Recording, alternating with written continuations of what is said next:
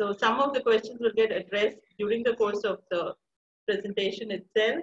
And if there's something left over from there, Ambika, just let me know. I can answer those also. I've noted down a few that are left over.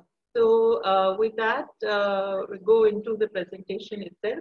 Now, I had said understanding puberty in autism, but that's because that is my experience, both with my son, who is a person with autism, he's 24 years old, and also the major population I work with at my center also are young men or boys. So that is where my experience is, but I think it will apply across other special needs, and major part of the presentation will apply to girls also. So I hope it's useful for everybody there.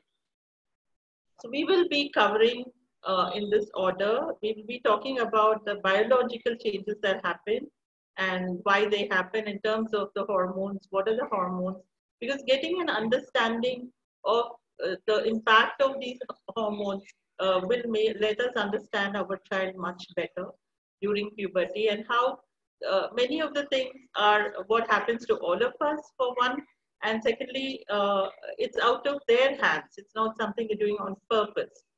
And the next part of the presentation will talk about what is it that we need to teach and how to teach in terms of the health and hygiene and sexuality, independence, self-esteem, self-care, things like that.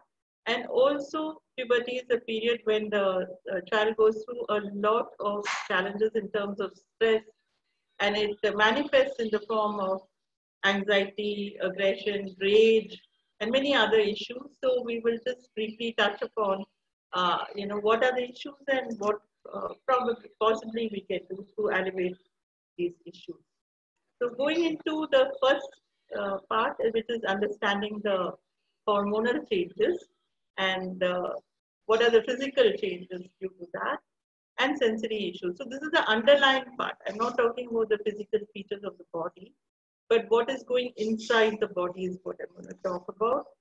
So what happens in puberty, which is the age between, puberty actually refers to the term of attaining the sexual maturation. So the period is more called adolescence. Between the ages of 10, 11 years to about 19, 20 years, that period where there are all the changes that are happening, that is called adolescence.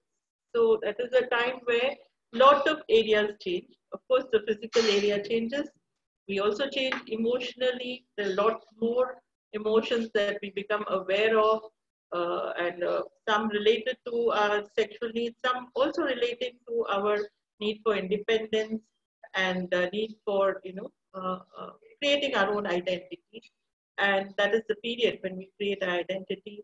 There are it's the period where the cognitive functions, the intelligence consolidates itself. If you look at John Piaget, who is a psychologist, he talks about that period where a lot of things consolidate, comprehension, abstract thinking, even metacognition, which is thinking about thinking. These kind of things happen in this period of adolescence, and even theoretical thinking, putting up hypotheses and trying to prove it logically or disprove it. A lot of things change cognitively.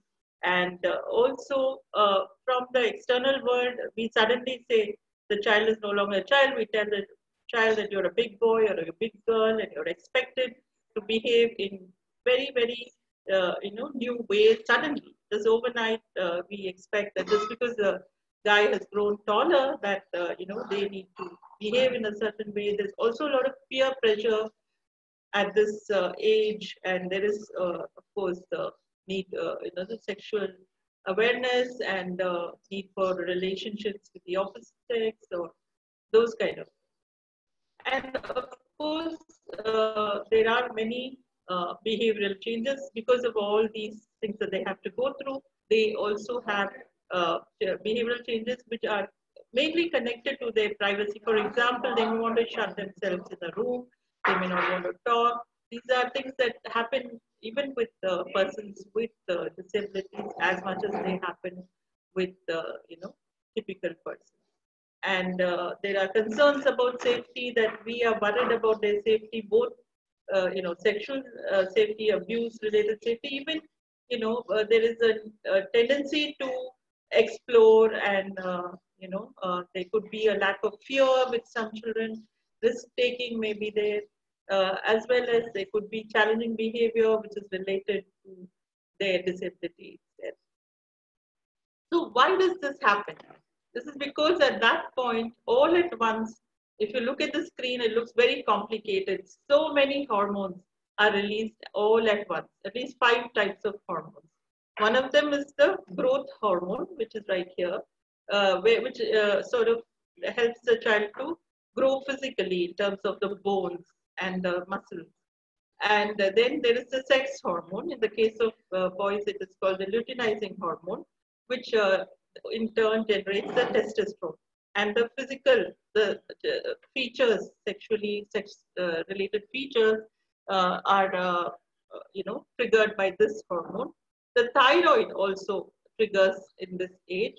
So that is the next thing. And there are the cortisol and the corticosteroids. These are hormones which are protecting the immune system itself. So they are generated so that in this age, since the child is at a delicate age, they are there to protect the child from the stress, actually, the corticosteroids. And of course, in the case of girls, the prolactin and all these kind of hormones. So what happens is all these things do confuse the body, they do confuse the brain, and the hormonal changes itself will cause certain discomfort for the child and have negative sort of, they feel a little not very themselves, till they settle in, they feel a little different. And their body is changing, they have new things in their body that they, the girl develops breasts, the guy develops the genitals, the penis, and so there could be a negative effect. For example, because of the elongation of the penis, the way they, even pass their toilet training may go for a 6 because they are not able to control it in the same way. So there could be, just because of the physical changes, negative effect. And also, as I said, the social expectations and pressure can cause certain negative behaviors. And the fact that their brain is not matching the physical development, that also may cause the imbalance, which will contribute to the challenging behavior. So it is a really difficult phase for any child or any person going through, irrespective of their ability. And so what happens is the stress level is really high, and the response of the body, as I said earlier, to stress is producing cortisol, which is to protect us. So even if we have a burn or a cut, the body produces cortisol. But when there is excess cortisol, what happens is that it goes and suppresses the thyroid. Yeah. So the thyroid is required to keep the body healthy and working. The metabolic system is controlled by the thyroid. So if that is inhibited because of the excess stress, then it can lead to physical problems. Like, the child may have sort of tiredness or a lot of allergies and colds, or it could be sort of being confused and having memory problems or dry skin, various things like that. So all these, it can just, it's like almost an unpredictable sort of a, path that we are going through. And it is not to scare all of you, but to keep all of this in mind, that the child may be going through any of these, which is very important. Yeah. And also physically, the sensory systems are also changing. If you look at the tactile system, right on top you have the upper layer, which is the epidermis, which is related, which has the hair follicles and the nerves, which are which detect this light touch, and these nerves are getting adapted for sexual touch. So hence they undergo a change. So you will find the child maybe exploring more in the tactile system, touching their own skin, wanting to touch others. So the tactile system may be out of balance. And there is also the lower part of the skin where the proprioceptive sense, the nerves get the information for deep pressure, vibration, which help in the movement. And that may not be getting enough information because the upper level is so active. So you will see things like the child may become more ticklish or seek more tactile contact and pressure. They may have, of course, physical things like more sweating or facial acne, and they may have new preferences for clothing. They may say, no, I don't want to wear, this material or this type of clothing. And the proprioceptive system also, as I said, during this period, even for regular teenagers, they could have, they may be more prone to falls and fractures because they even have growing pains. That's a normal thing that they talk about. And the coordination may go out of, balance there. They could be clumsy, they could be sloppy, they could hunch their back. And they could also be hyperactive in the sense that because the proprioceptive system is not getting feedback, they're not able to sit in one place. They're constantly seeking feedback in that system. So they could be more, moving around a lot more. Also, since the smell system is also related to sexuality, so that system is also triggered more in puberty, and they may want to smell everything. They become more aware of smell and taste. Their taste may change. They may have more. They may want more, spicy food or junk food, because all this is related to smell system, which is triggered at this age.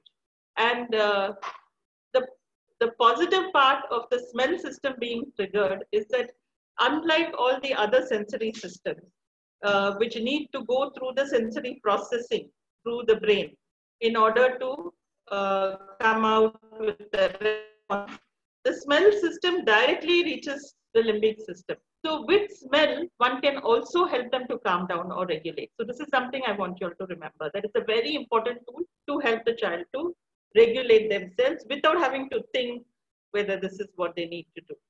Yeah. The brain is also changing a lot. There is a lot of neurons firing in this age in adolescence, as much almost like, from the 0 to 6, you say there are a lot of neurons firing. Again, at this age, there's a lot of neurons firing. As I said, it is the age where the brain consolidates all its functions. And so it also does a lot of pruning of unnecessary things.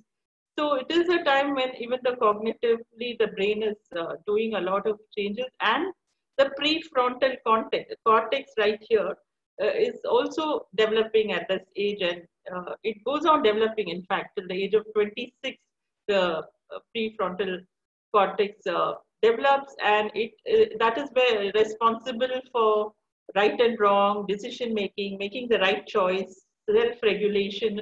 So it's a very important part that is developing at this age. In fact, in the US, they don't allow a person to rent a car till they are 26 because they feel they have not got the judgment till that age to drive the car properly.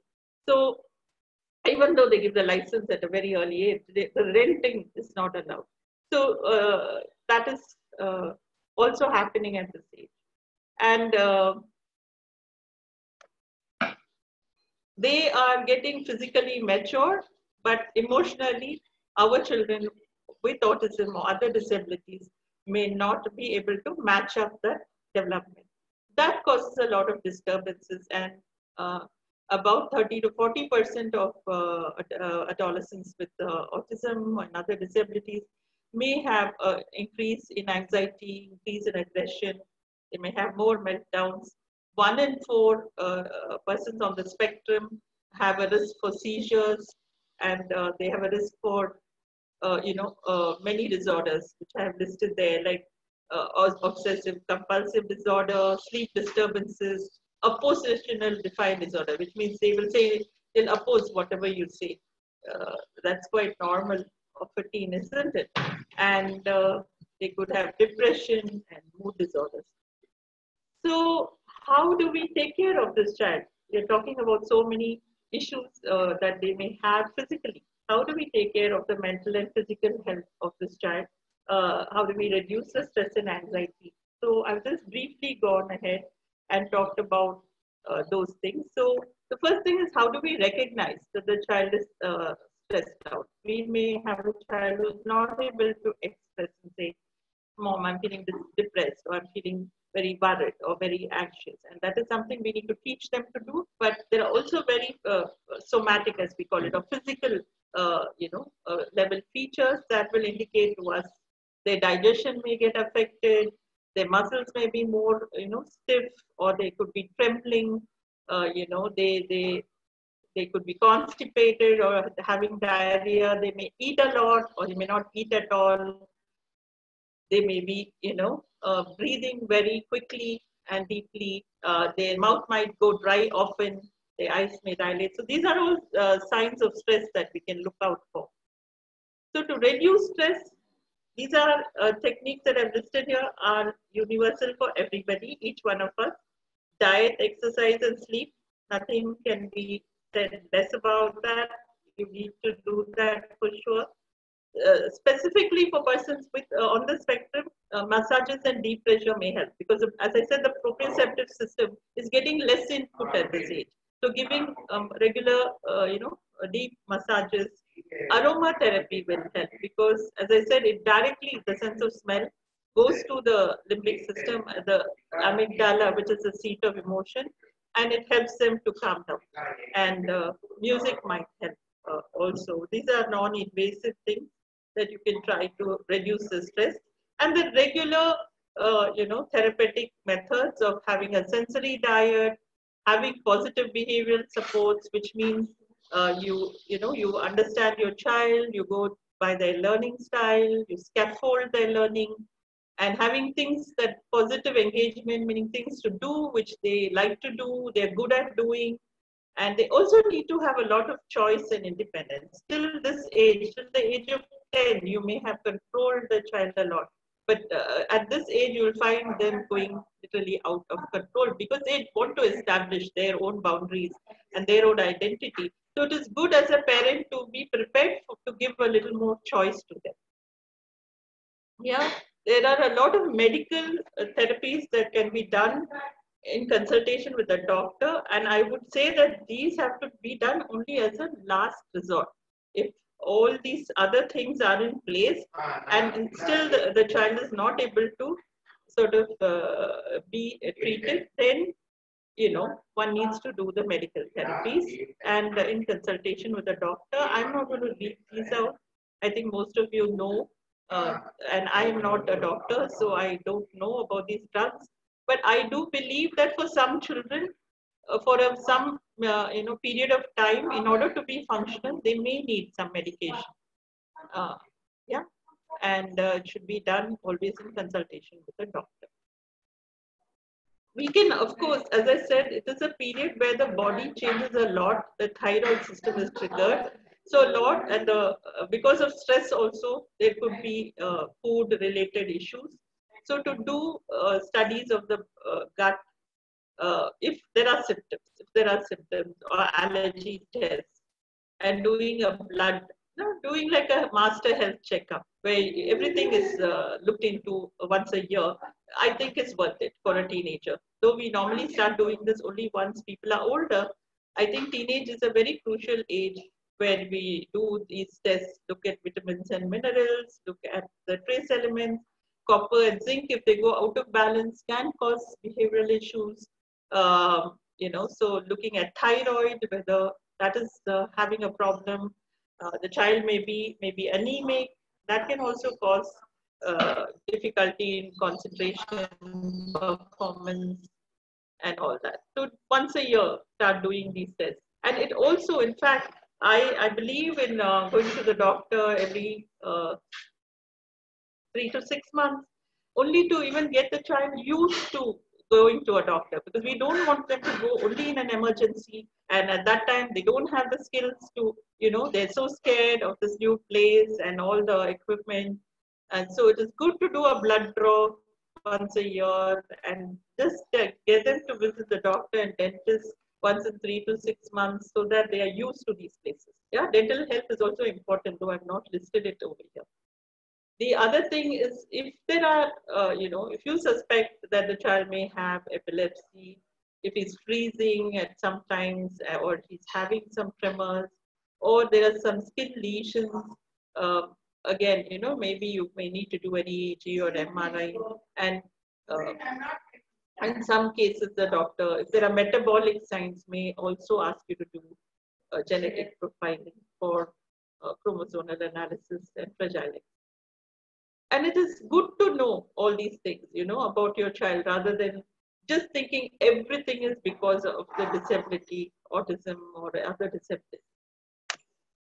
And if many of the children, again, I see 30 to 40% of the children developing gut related issues at this age. They tend to eat a lot of food that is not healthy for them. And if they are showing signs like frequent, bowel movement or constipation or smelly gas, etc., or, overeating or not eating at all, these are all the symptoms. Then maybe it is worth checking out, first of all, if there are issues. And if there are, then the doctor may suggest. I have personally found, I also have personally gut issues, and I found a lot of relief with a vegan diet and using digestive enzymes, increasing raw food. Of course, these are all general common sense things. One thing I found really useful for my son at one point when he was 16 or 17, he was having a lot of behavioral issues and meltdowns. And he is non-verbal. He communicates using AMAZE and typing on the iPad.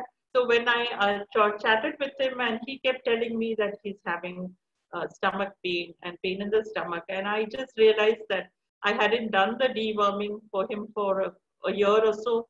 So I gave him the deworming tablets, and lo and behold, he was feeling better. And so I do that more regularly now, and I also use naturopathic ways of neem and castor oil every month. And if I feel the symptoms are increasing, then I use the allopathic deworming. Again, check with your doctor. But this, just having a bad stomach pain can cause behavioral issues. So one needs to ensure that body is in sync before we go into other things. Yeah. So it's very important to keep the reduces stress, do medical screening and treatment, and see if the diet needs to be modified. Or the diet is a tough one because this is the age when they want to eat junk food, and then we are telling them to go on a diet. So we have to be really creative with the way we. I cook a lot of junk food at home. That's how I cook because my son is a foodie. Yeah. And then the next step is to understand. See, most of the time we think that puberty, it'll just, it's just a phase, and once they are 18, 19, they're going to get over all these issues. But that is not true. We need to give them proper training at puberty for the skills. Just like we look at academics, it is important to have a proper curriculum for puberty, to look at the gap areas, and to look at how we are going to teach these skills, to also to adapt them according to the ability of the child. So the first thing is to have the curriculum in all these areas, to understand their own body, understand hygiene, sexuality, safety, etc. So I'm going to talk about what should be there in the curriculum. Yeah, so they don't pick it up all on their own by just listening to a friend. Most of us, at least I remember, my mom was very not comfortable talking to me about pubertal changes, but at around 10, 11 years old, I heard it from my friends about menstruation or how the body is going to change. But our children may not be able to pick it up that way. They may not have friends who share this with them.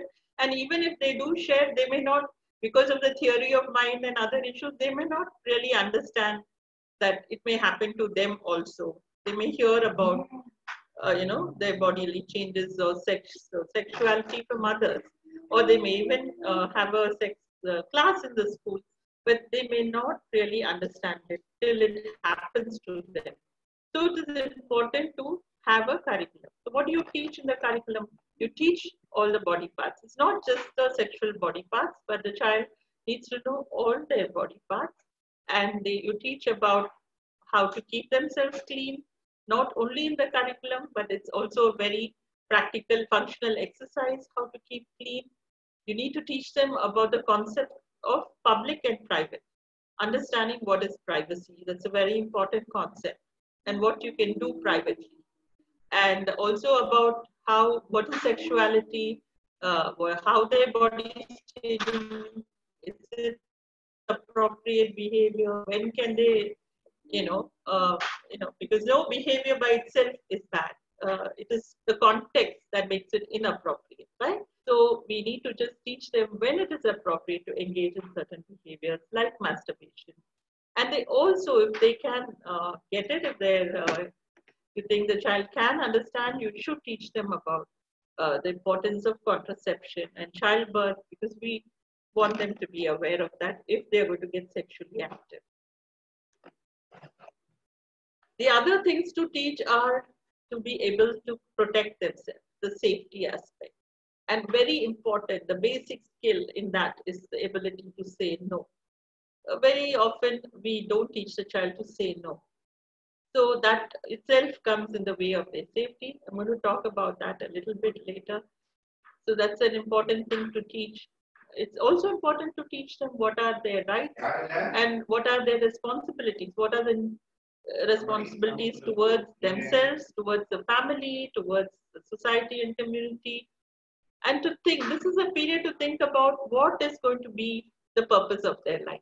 What is going to be their vocation? What are they going to become?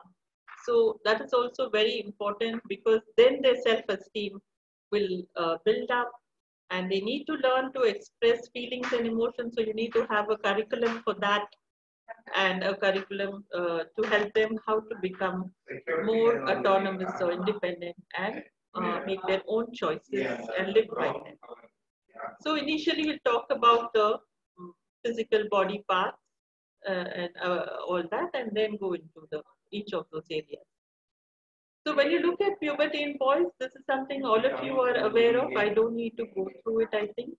There is a rapid growth spurt, there is hair growth, there could be erections, acne, there could be wet dreams, the child may be trying to masturbate, there could be changes in the mood, and the child may be getting more anxious or more aggressive. So these are all the signs that your child is entering puberty. They say 11 years old, but nowadays they could be at a much younger age that they are attaining puberty. Yeah, so it is very important to teach them the correct names of their body parts and not use some slang kind of names that other people may, because it is better they use penis or vagina or breast than using some word that, like most of us say susu or pee. But somebody else may not understand it. So it is good for them to know I pass urine rather than say those words, or in their mother tongue to say that. Yeah. Because it's also important that in the colloquial sense, wherever you're living, to know what are the words that may be used, because other people may use these words to refer to these body parts or to these activities. For the child, you may need to use a lot of visuals which are explicit, or models, or even tactile strategies for them to understand about these things. And they should understand which parts are private and which parts are okay to be seen by others. And if whether they are a boy or girl, both of them need to know about the opposite sex also, because they are going to be interested in the opposite sex. They are going to become aware about the differences in the sexes. So it is good to teach that also to the child. So there are a few books that are available. They're not very expensive books, but they are very, very useful books, just for boys and just for girls. And these are for regular children, typical children, but they are also just as useful for our kids, and at least for the parent to know what all is to be covered, and what, how it can be taught to the child. These two are very good books. And the third one on the right, which is Adolescents on the Autism Spectrum, a parent's guide to cognitive, social, physical, and transition of teenagers, is by Chantal Cecil Kira, is a very good book, comprehensive book about you know, things, how, what are the things to look out for and what are the strategies. It's a good book and also available, I think, on Amazon.in. Yeah. The next thing we're going to talk, so next thing we need to talk about to the children after talking about their body changes is, uh, how to keep it clean. It's very important because there is sweating, there is, masturbation, so they may have semen all over. So all these kind of things, they need to know how to keep clean. So one thing is to tell them that they need to have a wash every day, they need to put on deodorant, and clean clothes. They need to wash their face often because of the acne, and clean their teeth because they may be eating a lot. So they need to brush often, at least twice a day, and shower and wash their hair, at least twice a week. So you can have these like a visual schedule saying, have you done this? Or you could be marking it out. And they will, with boys, they will need to learn a new skill of shaving. And these things have to become a habit. It's not a question of you just telling and they'll just pick it up. So you have to go through with them for however long it takes, 1 month, 6 months, 1 year, 2 years, till they get a skill and it becomes a part of their system. So if I brush, I'm going to brush properly for 2 minutes. I'm going to go up, down, everywhere. So it has to become a habit, not a choice. So, so it's very important for them to also understand why these things are important. So this is the other book that I recommend, which is really good in terms of a curriculum for hygiene and puberty for persons with autism. It's like, if you know the social story book by Carol Gray, it's similar to that in the sense it gives you the scripts for each of the activities in the form of a story, in the form of a social story. So you can modify it. You can create a PowerPoint out of it, or you can add some pictures, or you can just make visuals, or you can make a video. But it gives you the basic thing that you should be talking about to your child. Yeah. And if there are issues in these areas, just like it is just like toilet training. Puberty, all the effort that you put into toilet training, the ages, whatever, 0 to 6, 7 years old, you may need to do that. For some children, they develop toilet training at 3 years old, they're toilet trained. Some children go up to 6, 7, 8, or even later. Similarly, even the adolescents some of them may get it very easily. Some of them may take a little more time. So we need to sort of analyze where there is a problem, where they're not getting it, where they're not becoming independent, why are they prompt dependent, etc., etc. It's a similar way of tackling it, and whether it's a motor issue, and we need to help them appropriately. Some of the strategies, these are to do with more with choice, are to allow them to choose their own soap and deodorant. Some of them may have allergies and they may not like to use the soap because it is, itchy, or you may need to find a soap that suits them, their skin type, as well as, some like a very soft towel. My son, for one, likes a Turkish towel. It needs to be a bit rough. Some may use a washcloth, some may use a brush, or a scrub. And even the toothpaste is the same way. So make it something they like to do, if that is the barrier. If they can get motivated by the smell of the soap, or they can get motivated by the picture of the towel or whatever, that is a simple strategy to use. And for some of them who are not able to use a razor, it may be good to use an electric, shaver with supervision.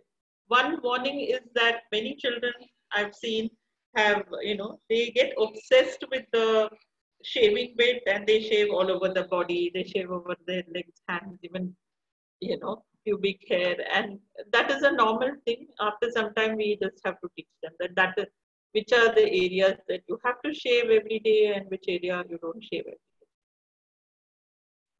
So they may need, some of them may have, sensitivity issues, hypersensitivity issues. So desensitizing, just like we did in childhood, we may need to do that now. And for some of them, they may not learn just by visuals. or by verbal commands. You may need to use hand over hand. And if you do hand over hand for about a few months, it will just become a motor memory and they will be able to learn the skill. Um, so I already talked about using different products which they may like, and of course, visual schedules and verbal reminders are the key thing that we all use all the time anyway. Yeah. Also, it's important for them to know that all this we are doing not just for hygiene, but also to look good, to look cool, to fit in. So that may also motivate them to do these activities. So teach them what goes with what, and you may want, we may be outdated. You may want to get a sibling or a peer to tell what is in, what type of clothes, what type of beard for that matter, or a hairstyle. And because tell them that it's very important to make a good impression on your friends and your teacher and people who are important to them. And that may motivate them to stay hygienic, look good. So that's another thing. So the next topic that you need to have in your curriculum is teaching about public and private. So a private space is defined for a child or for all of us is a place where there is nobody else and no one can see you. So you need to define that very clearly in that kind of space terms. Like nobody can see you and no one else can be there in that room, then that's a private space. It could be your bedroom with the door closed. It could be the toilet with the door closed. So you have to specify it. Door has to be closed. Curtains have to be put in. Then it becomes a private place because nobody can see. And a public place is some place where there are more people, more than even one person. Then if there's you and there is one more person, then it becomes a public space. Yeah. So that is something you need to tell them. So that way you can even say like, in a public toilet, the door is not closed. So they may have a doubt that there is somebody else. So these kind of exceptions also you may need to talk about. Yeah. And then you have to teach them public and private in terms of space. Then you have to teach them in terms of activities. So what are the activities you can do in a public place? What are the activities you can do in a private place? So private activities are something that others cannot see, where you have to touch your private parts. Things like, going to the toilet, having a bath. These are all private activities. So is doing something like masturbation. That is also a private activity.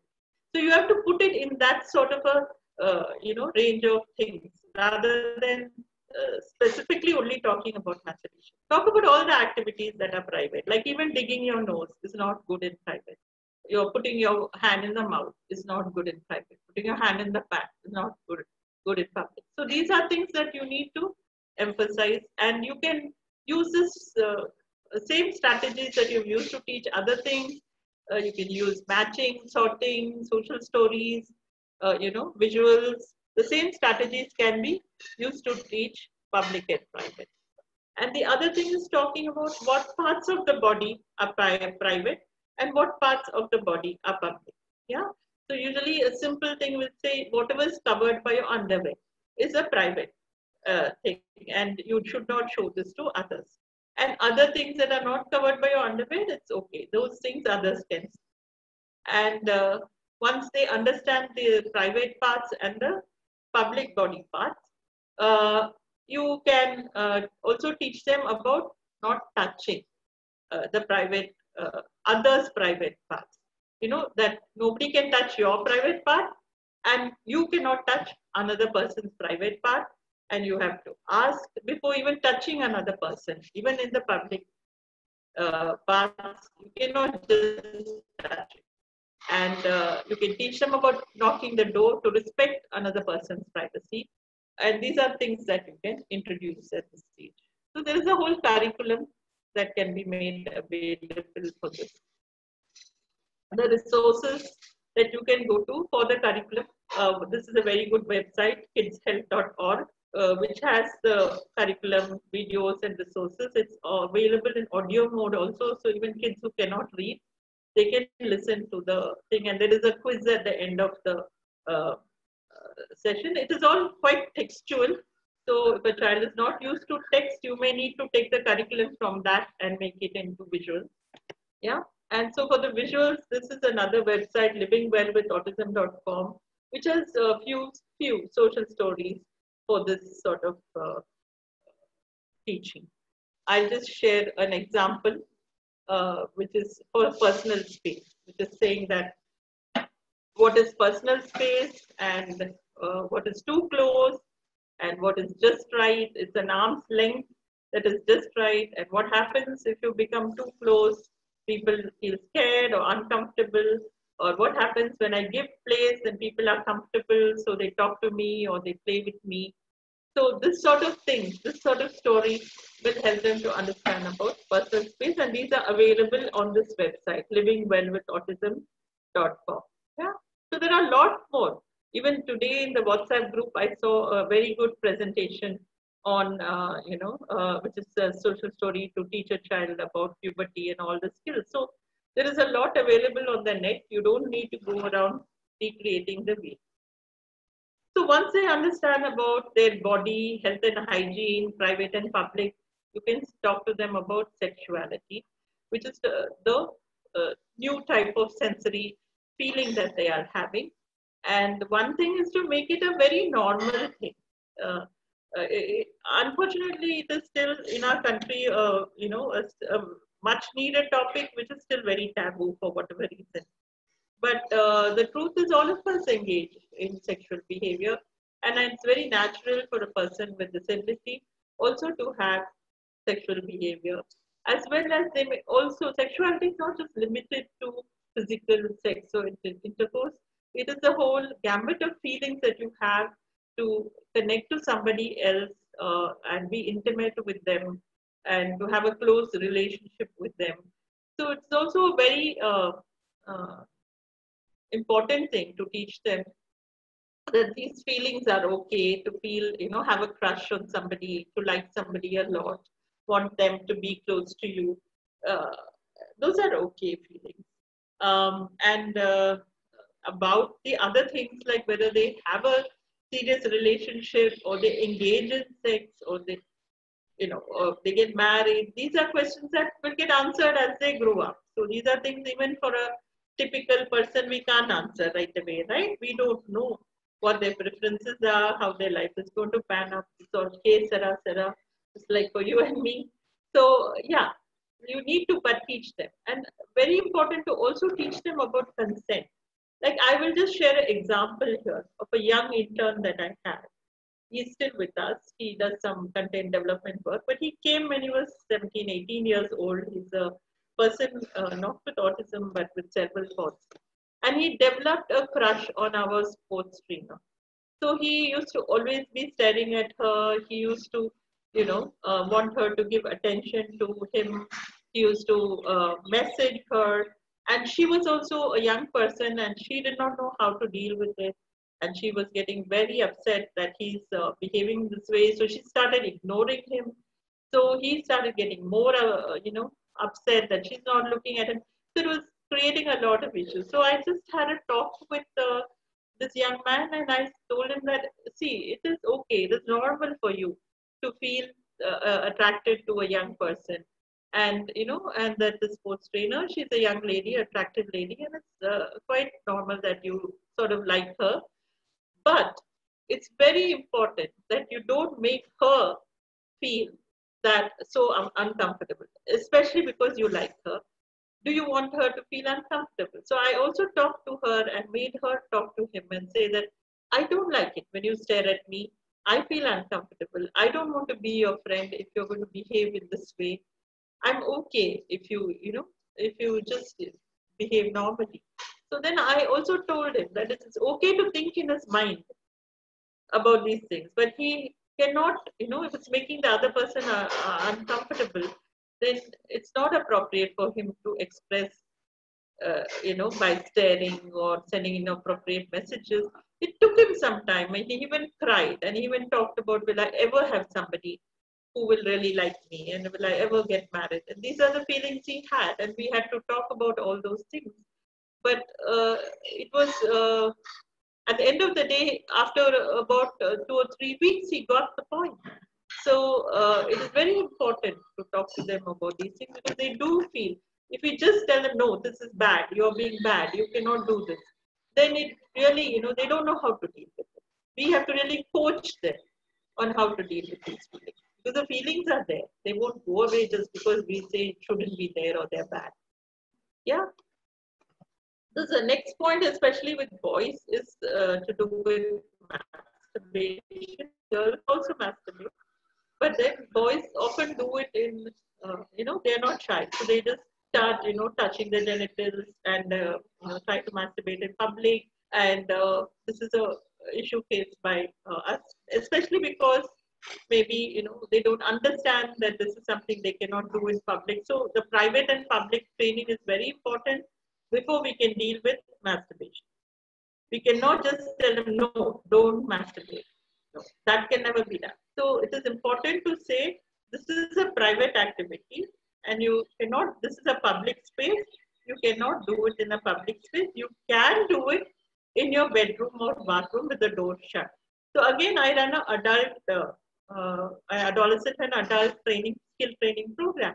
So many of our interns, individuals used to try to touch their own private parts, or they used to try to masturbate during even the class sessions and all that. So we had to constantly, for almost, for some cases, for almost 6 months, redirect them to the toilet and say that this is something you can't do here. If you really feel like it, please go to the toilet. And they got it after some time. And we also had to train the parent to say that allow them to have a private space at home and allow them to, engage in it at home at a particular time. Also, the time can also be fixed, saying that we don't do this all the time. We do it only at night or something like that. So that really helps when you teach them where to masturbate, when to masturbate and what to do. Again, like toilet training, what to do, how to keep oneself clean after masturbating and stuff like that. Yeah, so it's very important in the curriculum to teach on this. And often if there's a male member in the family, like a father or a grandfather or a brother can help them to learn this, it is best that they do it. But there is nothing wrong with the mother teaching them, as long as the child is not going to confuse that as a sexual act. The other we've talked about private and public in sexuality and masturbation, we worry about abuse and we worry about bullying. So the first skill to avoid abuse is to be able to say no. Can your child say no? Can your child say no if he doesn't want to eat a particular type of food? Can your child say no if he does not want to wear a particular type of dress? Can the child make a choice and say no? So if not, then he's not going to be able to say no to a potential abuser, right? If always you have trained that you have to listen to me and you have, I am an authority figure. So at least with the authority figure, they may not know, say no. So it's very important right from now to start training the child to make a choice and teach them to say, you may have to sabotage a situation where they're going to say no. And you have to respect that choice. They have to know that if they say no, the adult will respect their choice. So that is a very important skill. I can't emphasize it more in protecting your child from potential abuse or bullying, the ability to say no. Yeah. So once you have taught the child to say no, it is important. We talk about good touch and bad touch. But the more appropriate terms to use is safe touch. I'm sorry. It's safe touch and unsafe touch.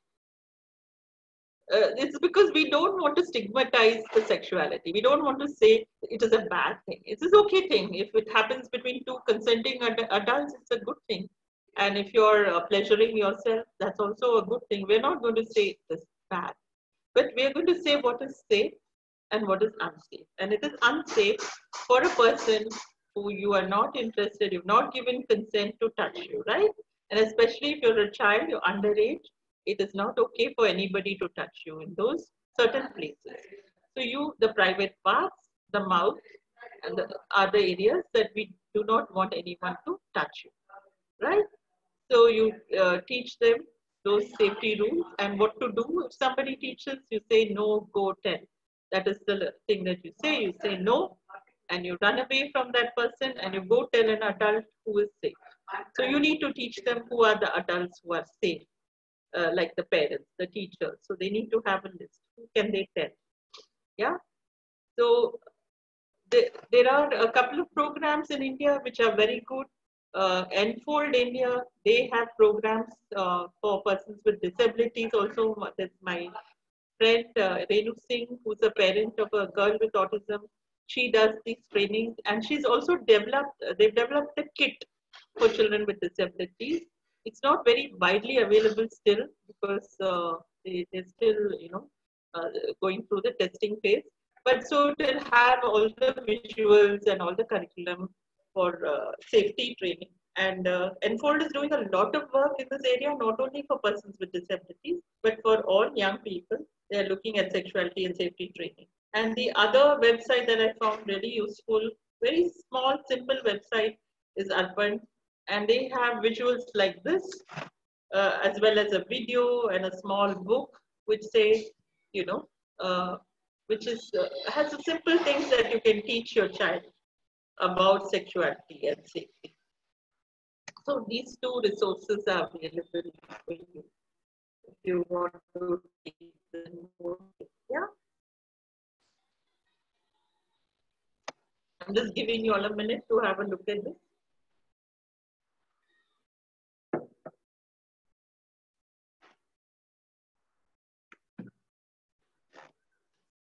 Yeah. The next part of the curriculum has to be expressing feelings. Now, again, as a community, we don't really focus very much on detailed expression of feelings, right? And we talk about good and bad, and we don't talk about frustration, and anxiety, and depression. Now I think the younger generation, they talk about it a lot more. In our age and generation, at least, it was not really something that uh, you know everybody talked about. But it's very important, especially being a teenager, to recognize what is that they are feeling and express what they are feeling and know what to do about it. So these three things are very important. What is it that I'm feeling? And express that. My tummy is feeling funny. That is what the child may say. So it may be because he has an exam or he has some other test or something coming up, and or he is not sure whether his friend will play with him. So to recognize, to say that I'm feeling anxious or I'm feeling, irritated, I'm feeling frustrated. I have a lot of work to do. So to be able to express that and then to know what to do about it, to give them the skills to make a plan to deal with those feelings is very important. Yeah. So it's not just about recognizing emotion cards, but to actually be able to understand.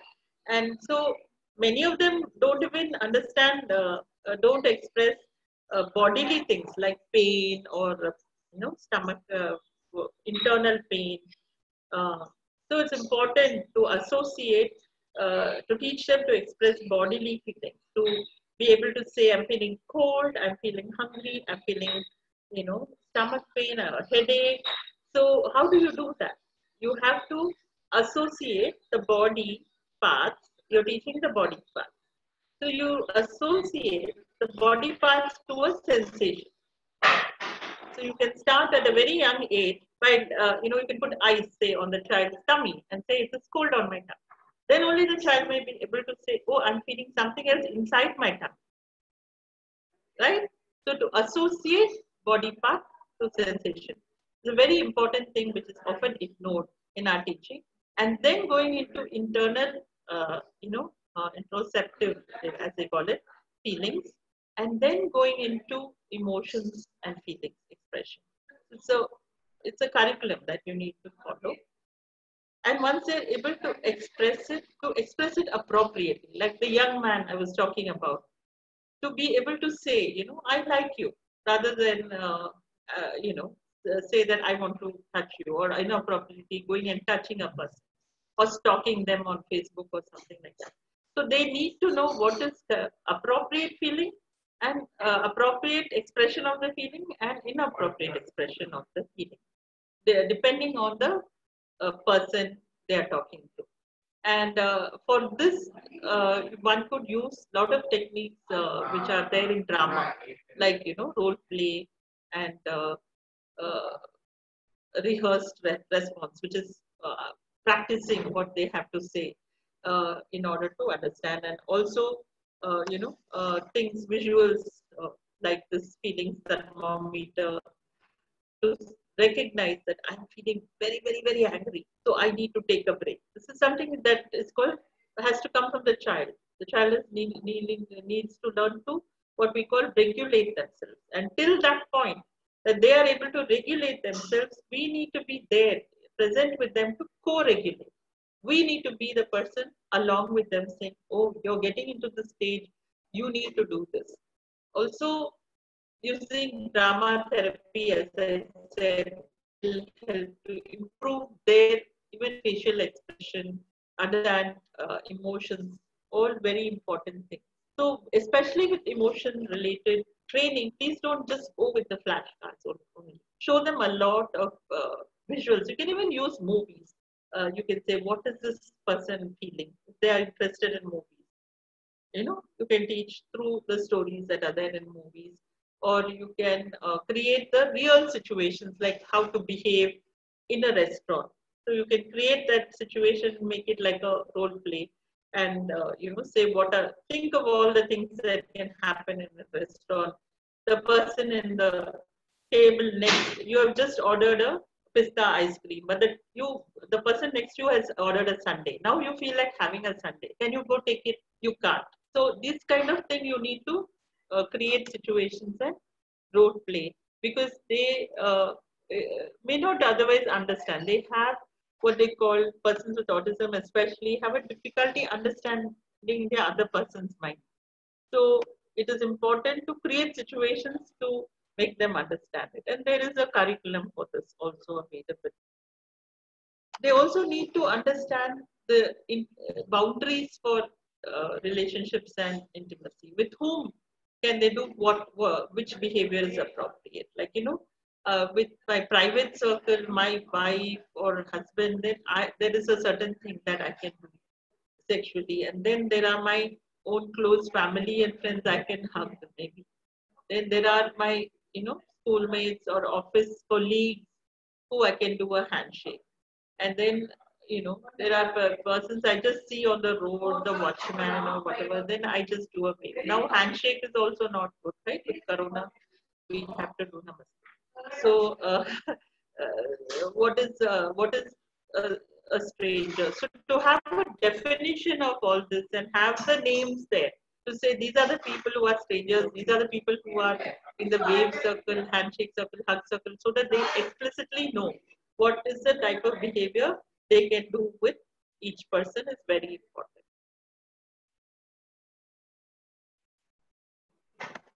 So once all this is done, it's also important that we help this person to develop their identity, to develop a strong sense of self, to be proud of themselves. So one thing I talked about is the grooming and dressing and smelling good, and looking good. Also, you must say that let them know that eating a healthy diet and exercise and sleep is going to make them feel very good. If you have a healthy diet, you have less pimples. If they are worried about their looks, they may sort of, or if you do exercise, you'll have a nice strong muscle. And the need to sleep. Many young people, especially, I don't know of children on the spectrum usually follow a good routine once it is set, but others are not sleeping enough nowadays. Yeah, old people, young people, we are all sleep deprived. And that does affect our behavior. Uh, and our attitude. So, uh, also, this is the age when, it is academically a difficult age. For some of the children, like my son, at this age, it was the age where he could not cope up with the school work anymore. He could not cope up with, all the pressures of middle school. That is when I pulled him out of the school system. For some of them who are academically very good, they're very bright children. This is the age when they have to study a lot more, right? So the academic pressure really increases. And we may tend to focus a lot more on that area. Yeah. And we may ignore all the other areas.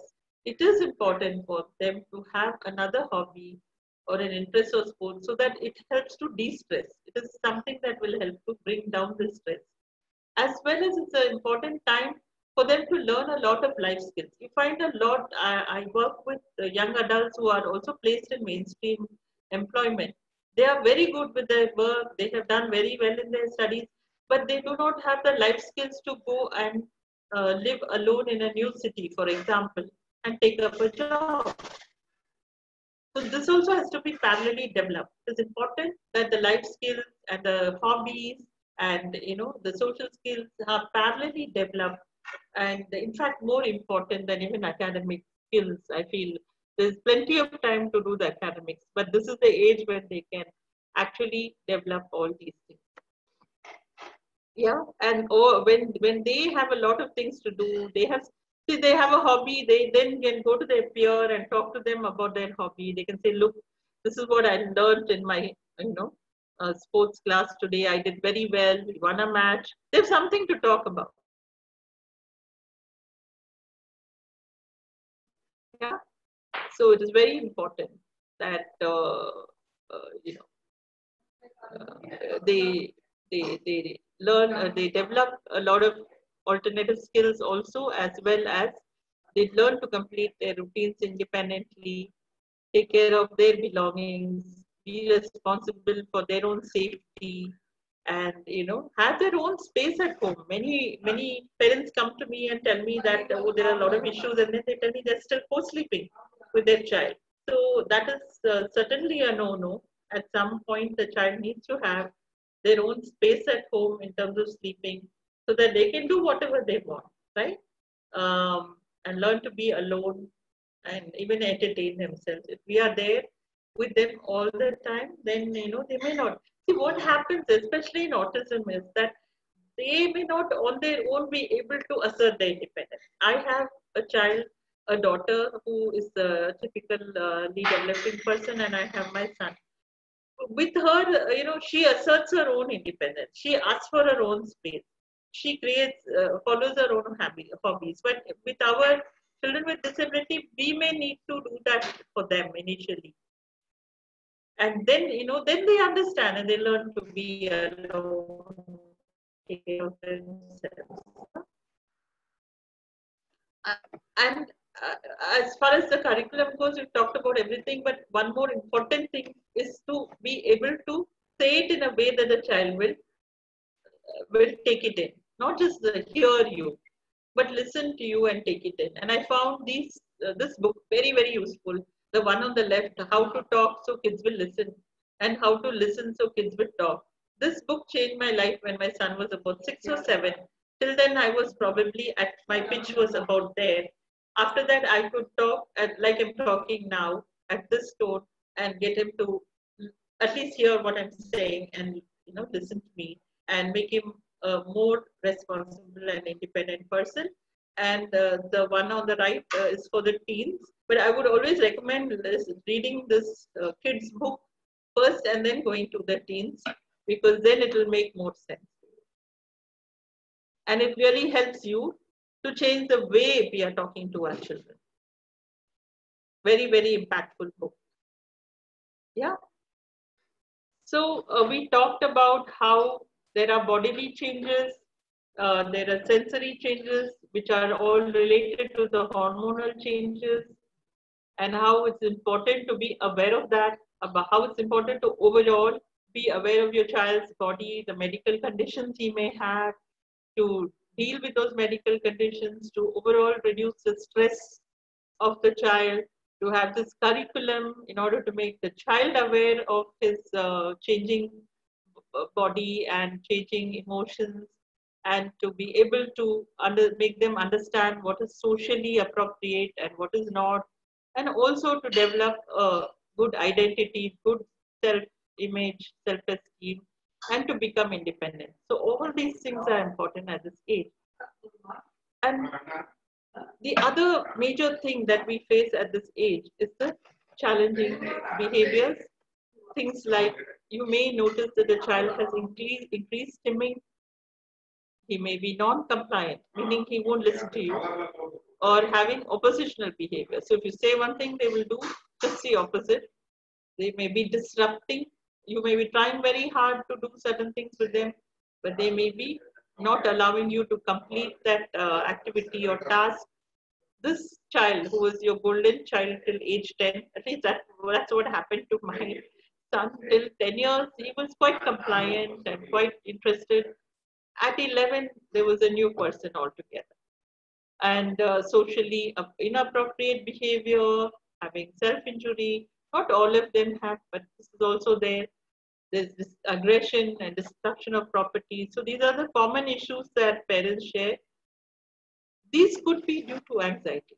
Very often, anxiety in autism is underrated. We don't think that this child is behaving this way because he himself is scared. He himself is worried. He himself is anxious whether he's going to do well, or he is, confident about something. So this can be caused by a lot of high performance demands that we are putting on the child. So that could be one reason why they are anxious, or due to peer pressure and bullying socially, where they have a need, especially with children who are higher in the autism, higher functioning in the autism spectrum, who have to deal with the mainstream school, mainstream activities. They may have this need to fit in and a lot of peer pressure. Also, there's a lot of change in the routines and there's a lot of uncertainty. Even for the typical child, I remember my daughter till 5th standard had no exams, and then suddenly in 6th standard, the curriculum also is very vast, and then they have something called exam. So she found it very tough that whole period, and she had allergies, she had broken, she broke her bones. So these things happen to the typical child, and obviously it can happen to the child with disability. And in their case, their coping skills are a little more, poor, and so they may feel very anxious. At this stage, they may have life transitions that can also trigger a lot of anxiety. They could be divorce, or a sibling, older sibling going off to college, or something like that, or a death of a grandparent can sort of make it go bad for them, because for them that person being in the house is a norm, and they're not able to understand the change. It did happen, even to my son recently when my daughter moved out to college. He was anxious for a period of 3 months, but in this time I was very much prepared. I knew that he is very emotionally attached. He's that kind of a person. So we had to work on his anxiety in a very caring and understanding way. A lot of stimming came back for 3 months till he got adjusted to the fact that his sister no longer is going to be at home. Of course, now with Corona, she's back with us and he's quite happy. And so we may have to go through the transition again. Yeah, so it can cause a lot of anxiety. So the general strategies are similar. I'm not going to go through behavior management here. One needs to look at whether the child has an open communication channel with you. They are able to come up to you. Are they able to initiate communication? My son is non-verbal, but he can come and tell me that I'm feeling anxious, or I'm feeling stomach pain, or I want to take a break. Can your child tell you that? It's very important. One is he able to say that? So if he's not able to say that verbally, what are the adaptations or tools that you can give the child in order to communicate? And are you open enough to listen to these things? Are you going to say, no, you're not anxious. You've got to finish this. Or are you going to be a listener? So that book that I talked about is going to help you to build that open communication channel with the child, the how to talk to kids. The other thing is to try and see whether the child is not understanding this context. In school, what is the context? At home, what is the context? With girls, when they behave, what is the context? So to teach those skills, the social skills, through social stories, video modeling, role play, as I said, is this causing the behavior? That not understanding the rules. So one needs to analyze that. The next thing is to look at whether we are trespassing the child's need for independence. Because this is the period when they are trying to become more and more independent. But if we are still controlling everything and we are not giving them choice, we are not giving them privacy, and we are not giving them responsibilities. Very important to give them responsibilities, because then they have a sense of achievement. Yeah, even if they cannot be successful in studies or something, if you can give them responsibilities at home, they feel good. Yeah. So it is very important to see whether these aspects are there. And if they are unable to control themselves or regulate themselves, you have to support them using, some visual cues. And also something called co-regulation, where you are with the child as a partner, not as a person who's controlling the behavior. So to use a language like we are going to try to calm down. We are going to try to complete this task. Very important to use co-regulation there, right? So these are the general strategies. Yeah. And in spite of these strategies, the child may get into a lot of anger and frustration. Something bodily may be troubling them. And it is important that you should be able to talk to them, and you need to be very calm. The co-regulation bit is very important, because you need, when you are calm, it sort of helps them to also be calm, to come to you. If you're also going to be at a high level, the child is also at a high level, then both of you have to calm down. This is going to take longer. So if the child is somewhere here and you can be calm, then he can sort of use your calmness to come down. So it's a very important thing. So if you are getting frustrated, you're getting angry, which is normal. I'm not saying as a parent or as a teacher, we are also humans. We get frustrated, we get angry. It is very important that we have coping strategies for all that. We take help. If we are not able to do that, we take help, or we learn to have some tools. I had to rehearse my voice, because as soon as I said no in the louder pitch, my son used to be triggered. So I had to rehearse not to use the word no, and to have alternate ways of saying it, and to be very calm when I'm talking to him. It was something I had to rehearse, and that really helped him to regulate himself. And now he is able to regulate himself. So it's very important. And to later on to analyze the behavior. Maybe at that point, if you tell them what is right and wrong, it may not get into their head. So later on, to sort of tell them that this is what happened, and to have a debrief and what they could have done differently, and to practice that, to rehearse what they could have done differently. Then over time, it may become a habit. And one advice is not to engage in power struggles. It will only make the situation worse. If you're going to say no, when the child is saying this, you're also wanting to have your way. It's not very important to look at safety of yourself and others. So in case a child is becoming aggressive or destructive, there is certain protocol that I'm going to share. It is very important to move the child away to a safe place and not to engage till they calm down. It's very important. Yeah, and it's also important to practice what are the calming techniques. So whether it's breathing, or whether it's going to a calm area, to keep on practicing it even when they are not agitated. I'm It is sorry, important. Akila. I'm sorry to Yeah, interrupt you, but I think there's a lot of background noise coming from your end. there is. Yeah, Okay, a bit. one second.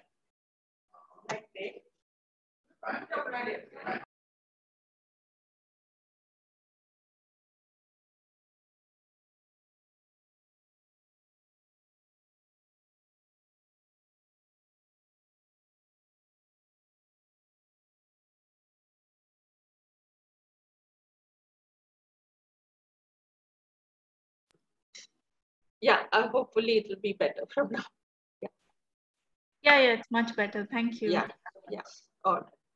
So, do I need to go back a few slides? Was I audible earlier?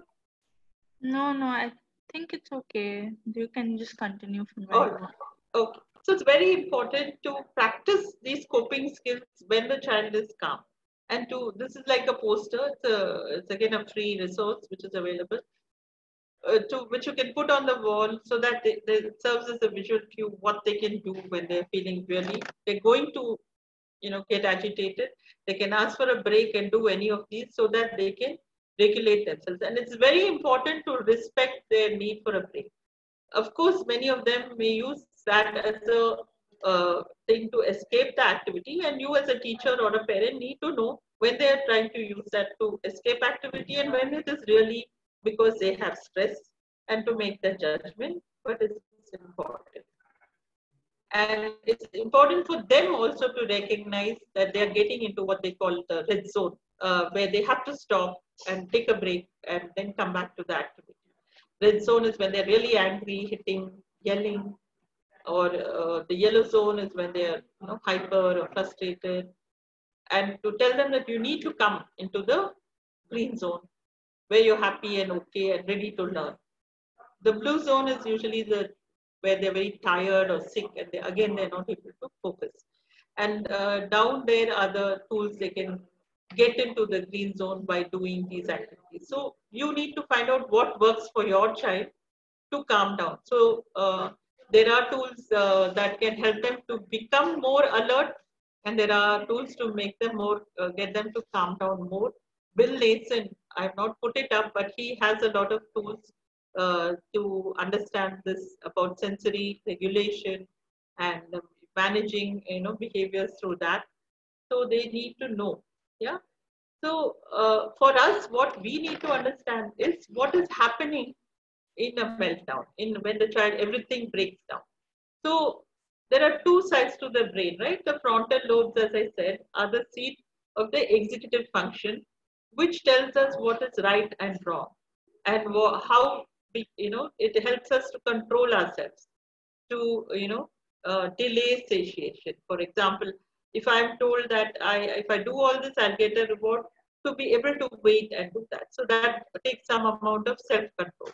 So all this comes from the decision making comes from the executive function. But on the other side, the other part of the brain is the right side of the brain, which has a lot of is the seat of the emotions, the amygdala, and that tells you that this is what I like, this is what I prefer, I want this. And also it is a seat where you have things you have done from childhood, you've done it this way, it's a habit, it's a routine. Yeah. So I remember as a young child, my grandmother used to tell me, you have to wash your hands and feet before you come in. And I always questioned her. And she was a child who was born 100 years ago when they had the Spanish flu. So now I understand with Corona why I have to wash my hands and legs before I come into the house. But it was a habit, right? And so if somebody didn't follow that habit or didn't do the choice, when I'm already in a state of irritation, there are some other triggers, then the balance goes off and it goes into a meltdown. It could be the trigger could be an emotional trigger, it could be a sensory trigger, it could be just that you're not too well, it could be a physical overload, it could be a change in the habit or the routine that they are used to. So any of this can be the trigger, yeah. And usually you can sort of uh, guess that the anger is building because certain behaviors will increase. Stimming will increase, flapping will increase, rocking may increase, tapping, maybe some noises they make, a mumbling, change of tone, or they may be swearing or making a threat. All these kind of things are the signs that we call as the rumbling stage. And if you are able to decode this, and the child is even able to decode this, eventually he needs to know, I'm getting into that state where I might have an outburst. So I need to do something. Then you teach them certain strategies, which is in the the coping strategies I talked about here. So you teach them those things, the schedule, the structure they need to follow. If they are getting into that stage, take a break, go to the timeout zone, do these things and come back. So if they or you are able to redirect at this stage, then the meltdown may not occur. So it's very important to understand the rumbling stage in order to prevent the meltdown. Initially, the parent or the teacher needs to understand it, and later on, we need to pass on this understanding to the child himself or herself so that they understand it and start initiating the uh, redirection of their feelings. But if it goes past that stage, then the balance goes out of balance. Then they go into the rage stage, where there is the screaming or aggressive behavior like hitting, kicking, and biting, or self-injury, or biting themselves, or head banging, all this kind of thing. That is called the rage stage. Now, once they go into the rage stage, you cannot do much. Yeah. So what you need to do is to move away from the front of the child. First of all, you need to be safe yourself. Yeah, it's like the oxygen mask they say in the plane. To first move away child and space. Usually we go behind the child. Don't give eye contact. Don't stare at them and say, how come you're getting into the stage? No, that will make it worse. Be very respectful. If need be, hold them from the back. Yeah, and if you cannot hold them alone, call for help. Two people hold and seat the person. Make them sit down or move them to their room or some area in the school or center where there's a calming zone so that they can calm down. So that is all you have to do. You don't have to speak anything. You shouldn't give eye contact. So once they get into the rage stage, the important thing is to follow the plan, how you're going to deal with them, and move them to the cooling zone and let them recover. In the recovery stage, we can give them, play some music, we can, allow them to play with their iPad or their toys or whatever. Again, it depends on each child. They may cry, they may sleep. Many of them are not able to even, remember that they went into a rage, or they may be very apologetic. They may smile. At that point, it is important to be very matter of fact. Don't give in to all. If they apologize, you said, yeah, okay. You don't like over this thing, empathize with them, nor are you unsympathetic. So it's important to just be calm or cool and then redirect them to some calming activity that already is good for them, and then bring them back to the learning time. So this is the typical way to deal with the meltdown or the rage. Yeah. So in order to go through this difficult period with our children, uh, we have to remember that change is inevitable. We can't avoid it. Every child is going to go through puberty, and there is going to be changes in the child. Very rarely, I do have seen children who really, it's a positive change also. So they do very well in puberty. They may have been a very problematic kid till then, and then in puberty suddenly they change for the good. But that is rare. Most of us have very difficult phase in puberty, and it's very important to have the curriculum and the structured way of approaching it. It's very necessary, but it's not sufficient. Our attitude also matters, in terms of letting the child have a choice, to let them become independent, to have a plan for their own, future and self-esteem and self-actualization. The problem is happening to them, not to us. We are there to facilitate them to go through it, to come out of it victorious.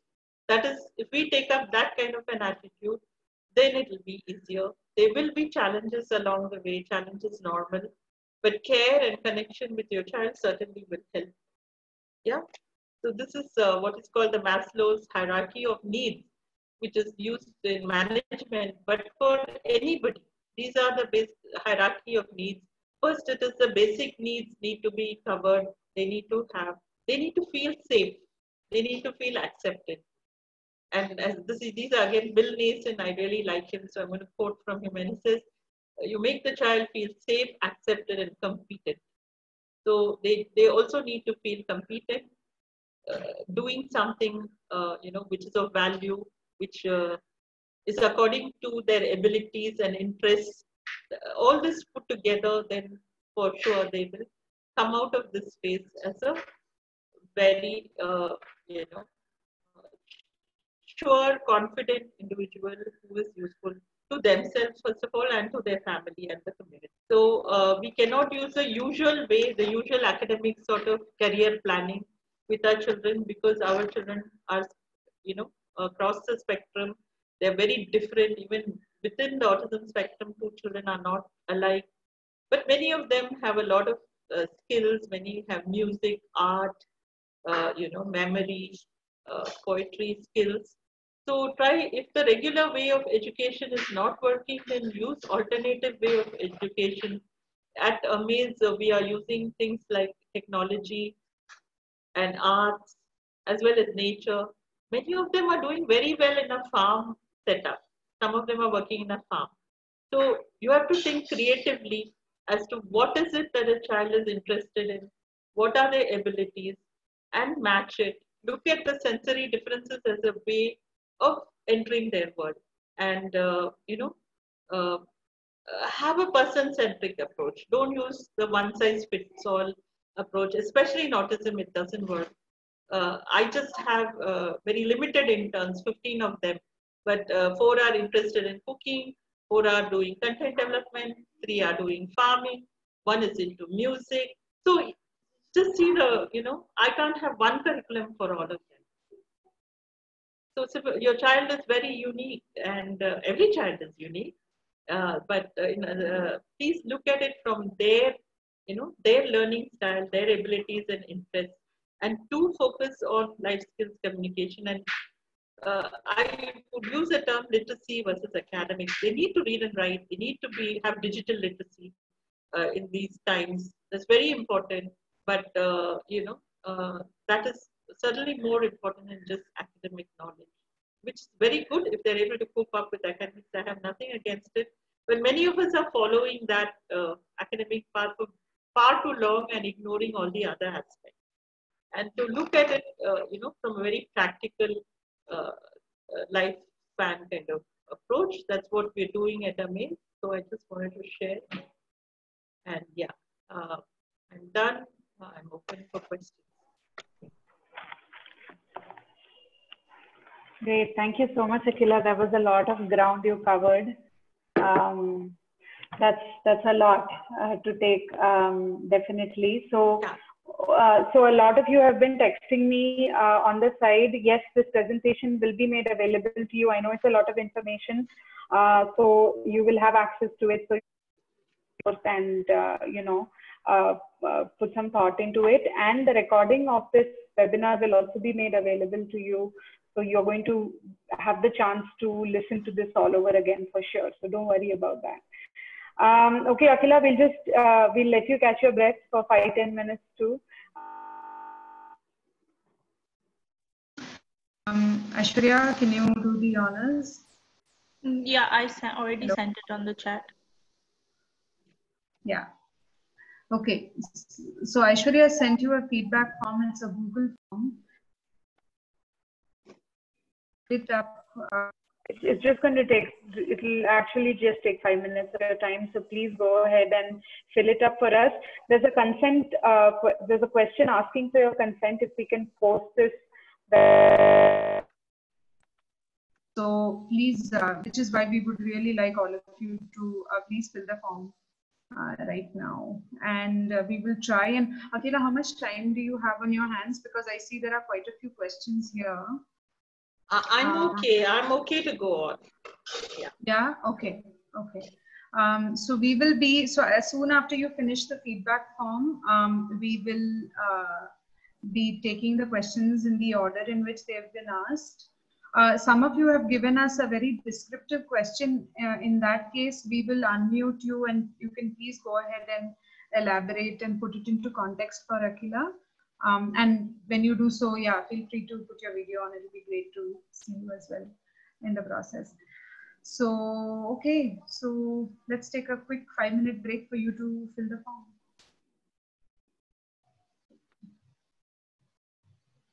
Akila, what about the questions? I see a lot of the questions have been addressed in the PPT because the parent here who had posted it had asked us, shall I post all the questions again? But I think you have covered it in that context is what I would think, unless if you, I mean, I can just go through those questions that were sent and while they are filling up the form, and answer whatever has not been answered. Is that okay? Sure. Do you have quick access to it, or do you want me to? Yeah, I have it open. Okay, super. Okay. So Raja Lakshmi, I think it was you who had shared the question. Are you around? I'm just trying to find you. Or was it Rajeshwari? I'm sorry. Rajeshwari. It was Rajeshwari, yes. Yeah. Rajeshwari, I can see you here. So while people are filling the feedback form, Akila is going to go over all the questions. So if there's something that's missed, she'll address it right now. So I hope you're listening. Okay, go ahead, ma'am. Yeah. So the Raji had sent a few questions. I know Raji very well. And I think it's a compilation of questions of various parents. So the first one was how to go about teaching sexuality to our kids, which I think I sort of gave pointers to. So that I'm not going to answer. The second question was how to differentiate whether the behavior is sensory or sexual. Now, sexual feelings are sensory feelings. Usually, as I said, and the tactile system gets activated during puberty because the skin is one of the sex organs that we have. So it may not be easy to find out, but we need to just deal with it as saying this is appropriate, not appropriate, this is private, this is public, that kind of thing. There's no need to sort of go technical and say, is it sensory, is it sexual? The third thing is strenuous physical activities, do they suppress sexual feelings? I don't think so. I think it's just a myth that if you make, even with hyperactivity, I feel that just making them do a lot of physical activity is not going to reduce the hyperactivity to that large extent. It might make them a little tired and sit down, but overall, we are still not looking at the root cause of the problem. We could, similar to that, I think, no, sexual feelings are very different from the physical, energy that we have. And the physical energy, expending it will not reduce the sexual feeling. How to educate the kids about touching their private parts before others is not a healthy behavior. As I said, you may need to use tools, understanding of private and public. Now, these two words became very important, for us. We use it all the time. So you should be able, as soon as a child is engaging, you should be able to tell the child, this is a public space, you're in the classroom or you're in the mall, or this is a public space, and hence you cannot do this. What you're doing is a private behavior. You can do it once you get home. That is what you would have to say, for which you have to go through the curriculum training where they learn about private parts, public part, private activity, public activity, private space, public space. They need to understand these words in a very practical way. Then is it an appropriate age to talk about sexuality to our kids? Example, for my son, he asked, what is family planning after seeing a serial? When the child is asking a question, I think we should give an answer in a way that the child understands. Like, I remember my daughter asking me about pads because she saw advertisement, and she was just 4 or 5 years old. So she said, what is this menstrual pad and why are they putting blue ink and red ink on it and all that? So I said, I had to tell her at that point that women do have some, sort of eggs. And then every once in a month, if the egg doesn't become a baby, it comes out from wherever you pass urine, it comes out and it is, red in color.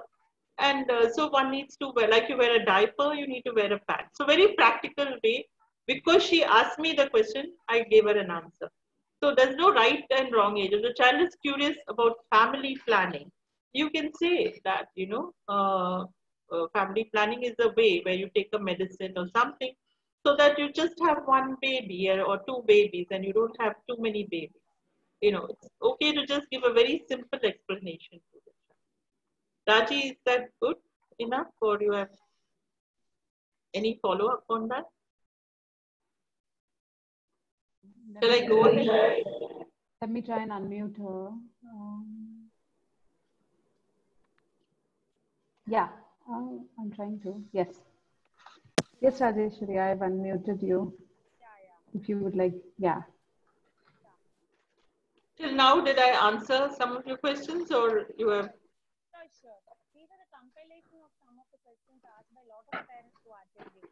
Yeah. Sorry, we can't hear you so well. Hello? Yeah. Are you able to hear me now? Yeah. Yeah, much better. Yeah. Yeah. See, these are the compilation of some of the questions of the parents, some of them who are attending here. So, yes, Akila, it does answer our questions. Please go ahead. Thank you. Then the fifth question was, should I start talking about infatuation and love to my teenager or wait till he shows some signs of it? I think we will talk about love.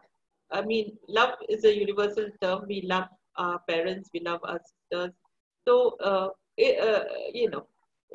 when you're talking about physical attraction to somebody, if that is the question, yeah, you could, sort of let them know that sometimes you feel more, you're like a fan of that person. You really want to go get close to them. And that is what is called, having a crush or infatuation. And you can share how you had a crush. Like I had a crush on Imran Khan, and I now don't have a crush on him anymore. So, it is something that is a passing phase. You could talk about it, but don't just make a big deal of it. That's the more important thing. Uh, yeah. Then the sixth question was, how do I make my child more aware of many changes in his body during adolescence and how to teach him to go and conduct himself publicly? I think that was answered in the presentation. Yeah. Seventh question is, how do I educate my child about maintaining arm's length from everybody, especially the opposite sex, being naturally affectionate, wants to hug everyone? While we give the list of who he can hug and not, is it not confusing when his sibling who's younger is hugged by others? He also sees me hugging my friends, especially after meeting a long time. So this is where you use that circles of, relationship and intimacy, and you tell them who is can be hugged by them, who cannot be hugged, and why. And also the social story about the personal space maybe can be used. I think that was there in the slide, an example of how to teach that. And also talk to them about consent. Talk to them that other person may not really want to be touched. They have a preference. So you have to ask them before you hug them. Can I hug you? Are you okay? I personally, even I had an issue with it. I'm a person who's very cuddly and hug everyone. So I had to learn who I can hug and who I should not hug. It's something I had to learn, I remember, as a child. So it's important that, and if the youngest sibling is being hugged by others, it's important that just for the sake of this child, to also restrict that. Maybe you can request people not to physically sort of hug and kiss. It is very confusing. I remember, I think till the time my daughter was 6 or 7, and my son is 5 years older than her. So she used to literally go jump on him and play with him, and I had to teach her also that it is inappropriate to hug. And she was just 5 or 6, but because my son is already 11 or 12, I had to teach her to maintain that distance from her, from him. Yeah. And I had to just tell her in a very simple way that if you, jump on him, then he gets very excited and he may do things that are not very, appropriate. And so you both need to not hug where the frontal part of the body touch. You can hug from, standing, shoulder. So they actually, both of them, I had to train what kind of hugging is okay. And all of us in the house so would only engage in that kind of hugging where only till the shoulders touch and the rest of the body is away. And kissing also only on the cheek and not on any other part or the forehead. So even after all that training, even today, Nishu will kiss her only on the forehead. So it's something that came with a lot of training. Yeah. Then what should I exactly say or do when I find my son in bed with his hands in his private parts? I think I would say close the door.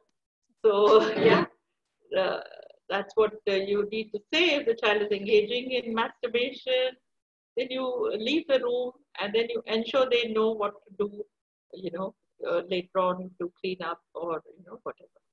That is all you need to do. Yeah. And next time, knock the door. Yeah. So then, what age should we talk about or teach masturbation? Yeah, this is something I get asked a lot. So I think there's no age to it.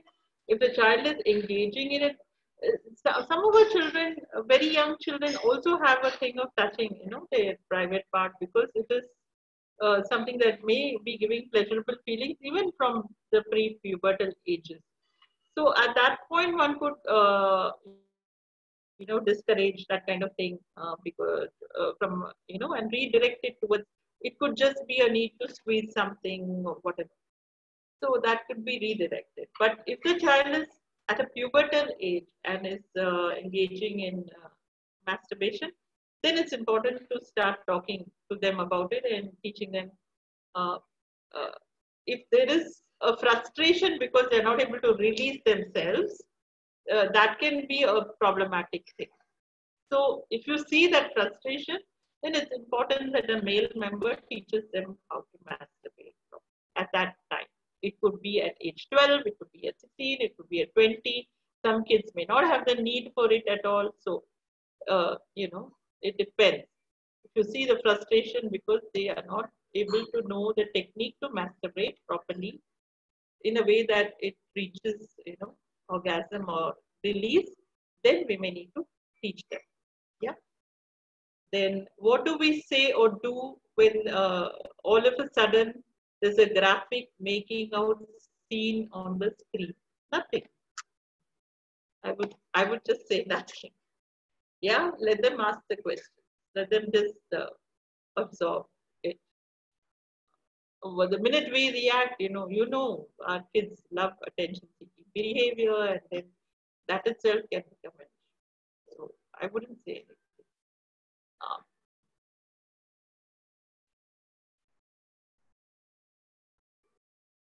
In spite of being told that mouth is a private part, my son continues to ask if he can kiss. As a good opportunity, when either of us parents are close to space, he attempts it. I don't want to discourage the thought or tell him it's wrong. How do I direct his attention to the right person? Do I teach him to identify girlfriend?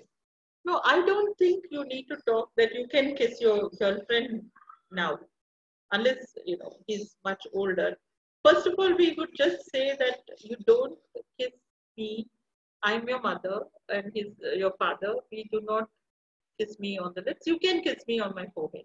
So keep redirecting them to where they can kiss. Yeah. And also, if he's much older and he's showing interest in, kissing a female or something like that, then you can talk about, that much later. Yeah. Then for a child who's struggling to express himself, is not non-verbal, where do I start? He has turned 12. and high time I expose him to this facet of life, I'm left wondering if it will make sense to him. So when there are instances when he exhibits some inappropriate behavior, all we do is distract him or explain he will need to go to a private place. I think he's ready for the entire curriculum. You need to talk to him about his body parts, how his body is changing, how his emotions are changing, how his brain is changing, what is expected of him, what are the rules, what is private part. So this is the right age to start the curriculum, and it will take 6 months to 1 year to understand this whole career, whole gambit of things.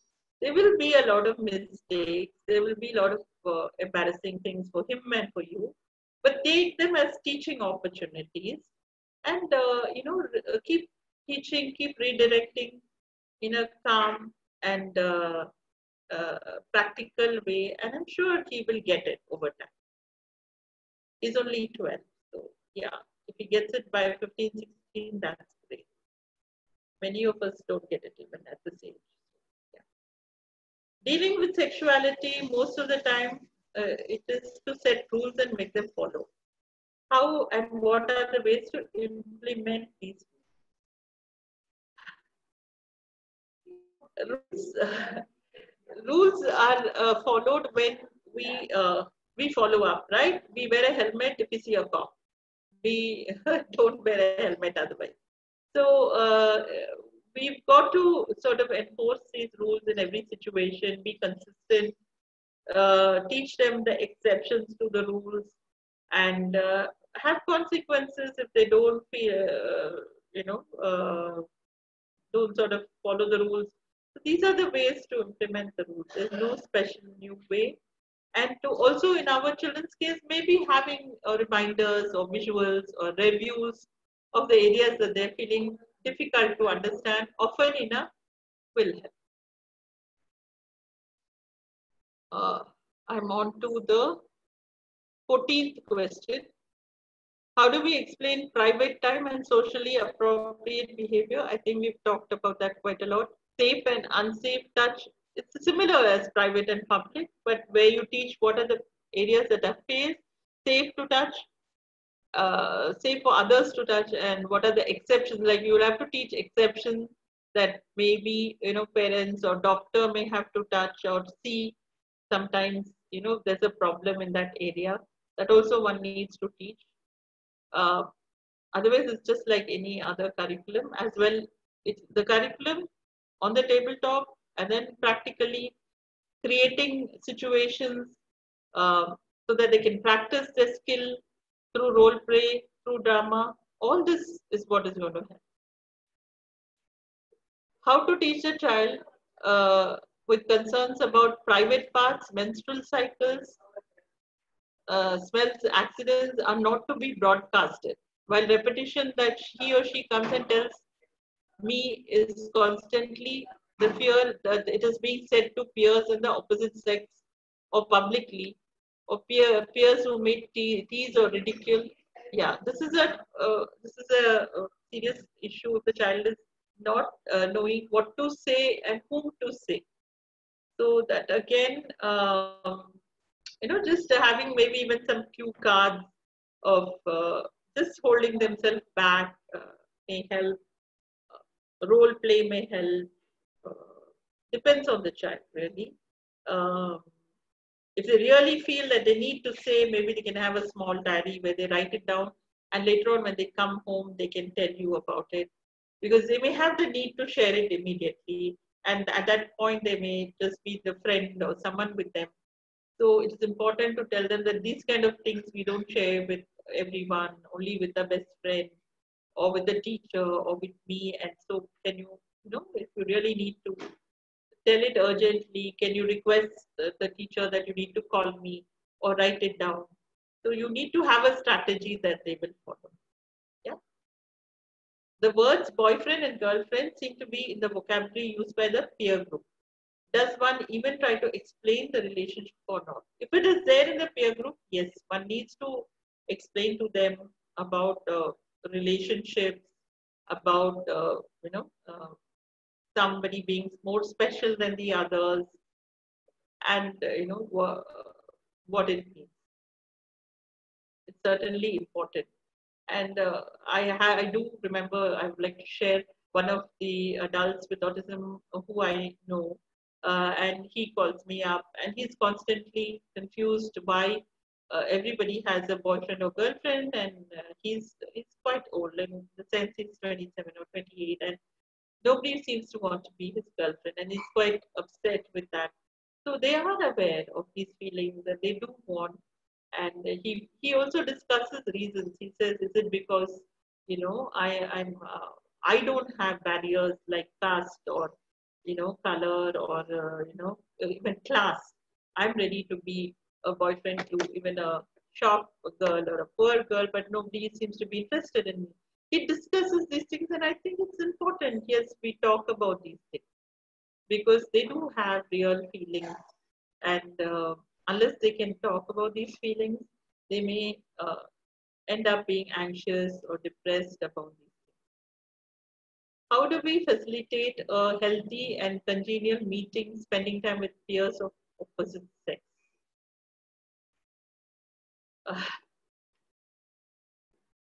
This is $1 million question. There are people who are working on it. They are working on dating apps and working on the relationship space, to find people who are interested in meeting or spending time. But I think if we can create interesting activities, which both sexes in are, how did we meet, our boyfriends or girlfriends or husbands, or we all met them when we were doing some activity that we mutually liked or had a common interest. So that is one way to develop a lot of interest and inclusive activities where both genders are involved. India, even for typical kids, using dating apps and stuff like that, it's only now getting popular, and there's also a safety aspect to it. So I don't have a 100% answer to this, but it is a need. We need to create something. There is a couple of people who are doing work in this area. Then how do we make them understand about abuse? Yes, we need to make them understand that abuse is something that happens when you don't like it, you're not comfortable, and people are touching you in a way that is unsafe. And they need, as I said, to be able to say no. It's a very important skill to be able to make a choice and say no in order to have a defense against abuse. And they need to be able to come and report abuse. Yeah. So having the open communication channel is very important.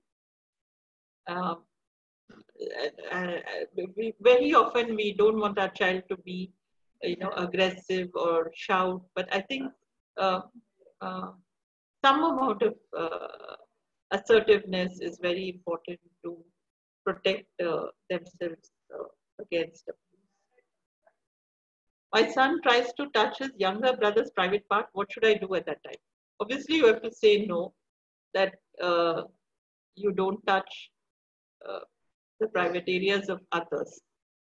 It's a big no-no. And maybe redirect him to some other, activity. You can analyze why he's trying to do that. Is it just curiosity? Is it that he wants some sensory feeling out of squeezing something, and you can give an alternate toy? I would need to understand that that particular situation to be able to troubleshoot that. That is the no. Yeah, I think the 20 questions I've gone through quite exhaustive. Yeah. No, I think this is a good. I'm wondering if you would have time. I mean, I think you would also be tired. Would you be? Because there are quite a few questions that have come up here. Okay. What do you recommend I do? Can I sift through it and send them out to you so you have some time to sort of look at it rather than go over all of them right now? I leave it entirely up to you because they seem pretty. One, two, quite a. Well, not that much actually. I should have. Maybe maybe we can go on till about 5:30 and then the rest of them, yeah, we can just sort of, I don't know whether I'll have the time to get back on email and on that. I'm not very sure. Right. No, it'll also give me a chance to look at it to see if you have already addressed it during the course of this. So then I won't send those to you. Yeah. Okay, maybe we can start here. Aishwarya, do we know where the first question is? I'm trying to. Yeah, the first question is from Janice Phillip. Nocturnal emissions. How do we explain this as teachers in class? Yeah, I mean, it is a normal thing to have nocturnal. It is just like toilet training. You need to make them aware that this kind of thing is going to happen and you may need to have a towel next to you, or you may need to get up and go and wash yourself. Something like that. Very practical training. Okay, the next question is, my son is 10 years old. He is intelligent but non-verbal. He sometimes rubs his private parts against the bed. Is he getting an erection? How to explain it to him? It is also embarrassing if he goes like this during a social gathering.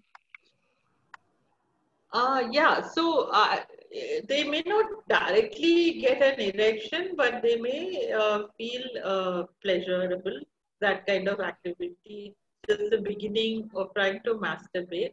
So it's important that they learn that this is a private activity and they, they do it only in a particular place. So you might want to get them used to, a particular pillow or something so that he is not doing it with every bed and every pillow that he goes to. So you say, this is your rubbing pillow or something like that. So that, he restricts it to that pillow, which is only in his bedroom on his bed. Something like that might work. Oh, sorry. Okay, the next question is, my son Ishan is 10 years old and he's on the verge of adolescence.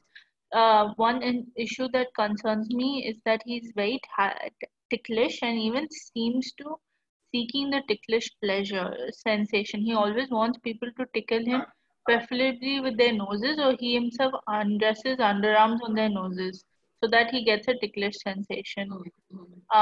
Even otherwise, he seems to be more attracted towards girls rather than boys. If they are elaborate gowns kind of dresses, he immediately runs after them. As I'm a teacher living in a residential campus, everybody knows him and no major problem has happened. But I'm still apprehensive how people will react once he's an adult. Yeah, so this ticklishness, as I said, is when the skin system is changing and there is a, for sexual. So massages, deep massages may help.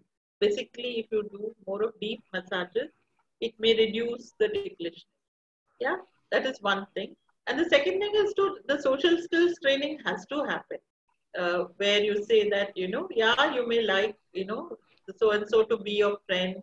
You may really like them, but they may not want you to run behind them, to chase them.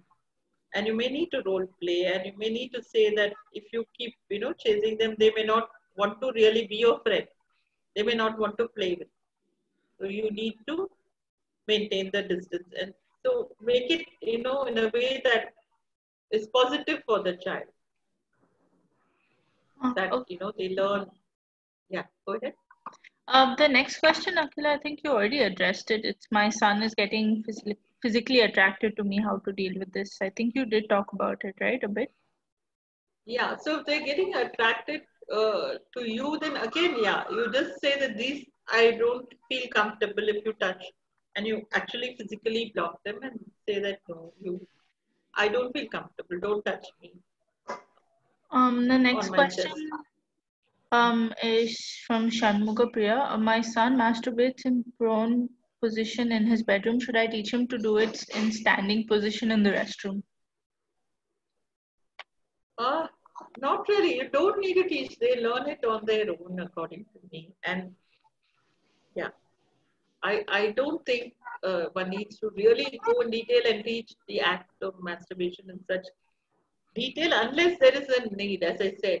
If they are not getting frustrated because they don't have a release, then you may need to teach them how to get the release, whether it's in the bed or in the toilet. The next question, I think again you addressed it, which was how my son is 16 years old, how to make him express his feelings appropriately towards the opposite sex. He tends to touch his private parts when he's angry, and how do I know if he's being sexually abused? How do you know if he's being It's sexually? written, how do we know if they are sexually abused? So unless, first of all, the child needs to be able to communicate to you, and then he needs to know which is appropriate and inappropriate behavior and what is abuse, then only they will be able to communicate to you that such a thing has happened, something wrong has happened. Yeah. So all that training has to happen. And then I'm sure, it takes about 6 months to a year. It's not like a magic pill for them to, they won't overnight be able to tell you, but assertiveness training is important. As I said, for abuse, communication is important. Knowing what is safe and unsafe is important. Then they'll be able to tell you. The other question is, some adolescents in our group have seizures, so the parents are apprehensive about letting them sleep separately. So even now they sleep with their parents. Please advise. Okay, so one could always, now there is technology, so you could always have a monitor in the child's room. That's the technology that the West they use right from when the child is born. They are in a nursery and you're monitoring the child. That could be one solution. And if you do need to sleep with the child, then at least have a separate bed. See, there may be times when the child is sick, or you may have restrictions of space in your room and all that. So then you need to at least have a separate bed for the child. You're not physically sleeping close to the child. There is something between you all, like a bolster at least. And also have some times of the day when the child has a room to themselves, so they can engage in whatever they want to do. So that's important. The next question is, what is an appropriate age to start making kids sleep separately? I would say 5 or 6 years old. Yeah, once they're able to, they toilet train and they're independent with certain basic ADL, then I would start training them. They may take some time. They may take up to 5, 6, 7, 8 years old by the time they learn to sleep separately. And this is not a feature of disability or being non-disabled. My son learned, I think, quicker. He likes his independence to sleep on his own. My daughter is 19. She still wants somebody with her half the time. So not that she can't. She lives in a hostel and all that. But, she's more comfortable sharing the room with someone. So, yeah, it takes time. Another question is how to identify depression in teens. How to identify depression in teens? So the regular symptoms of depression may be what you need to look out for, where they don't show interest in activities, they are not able to sleep or eat properly. Those are the major symptoms. They're not performing up to the level. There is a change in the performance level academically. They are not interacting maybe even with their peers. They're not engaging in even in things that they are interested in before. These are the symptoms of depression. Okay. The next question is, my son is 8 years old and he's non-verbal.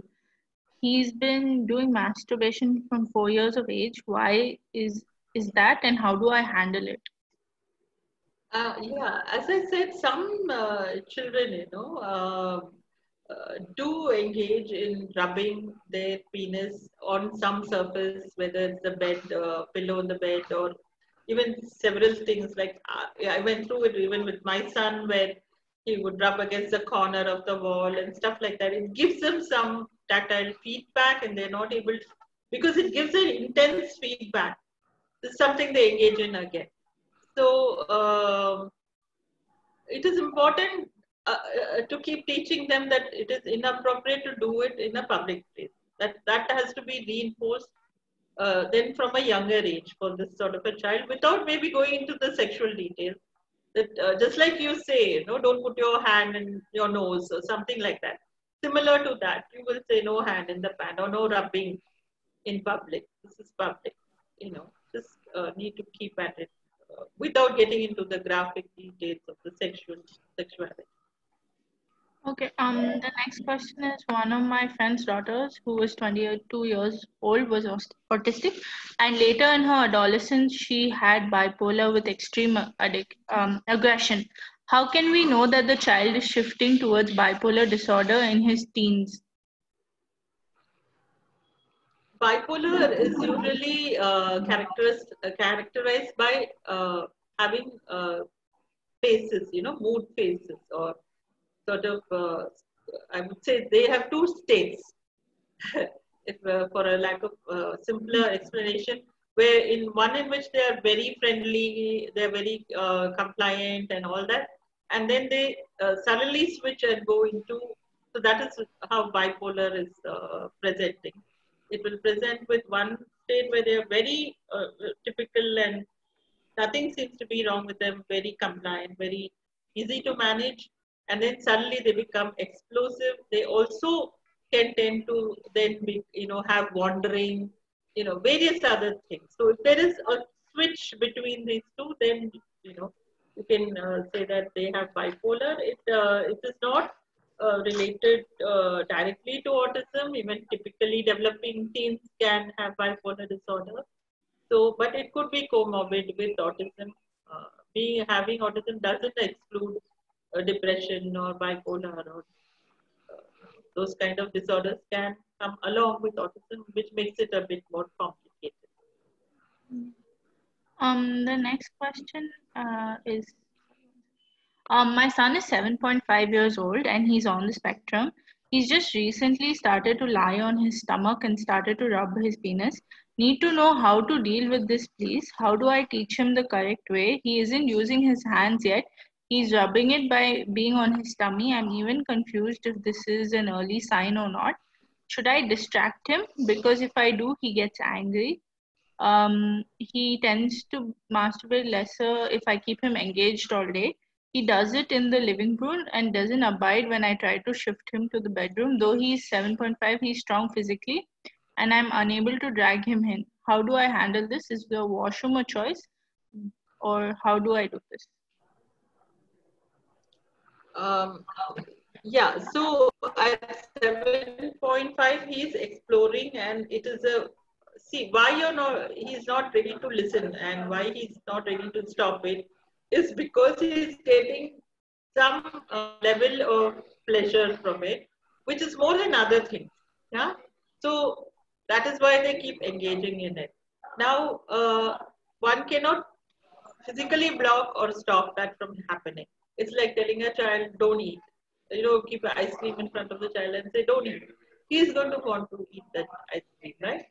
So one is to reduce the opportunity. If you can, remove the pillows from your living room for now and have them only in the bedroom. If that rearrangement can be done, that is, so that the bedroom is the more attractive place and there is where he will go.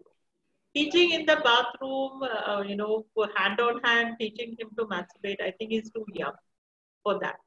So I wouldn't attempt that at this stage.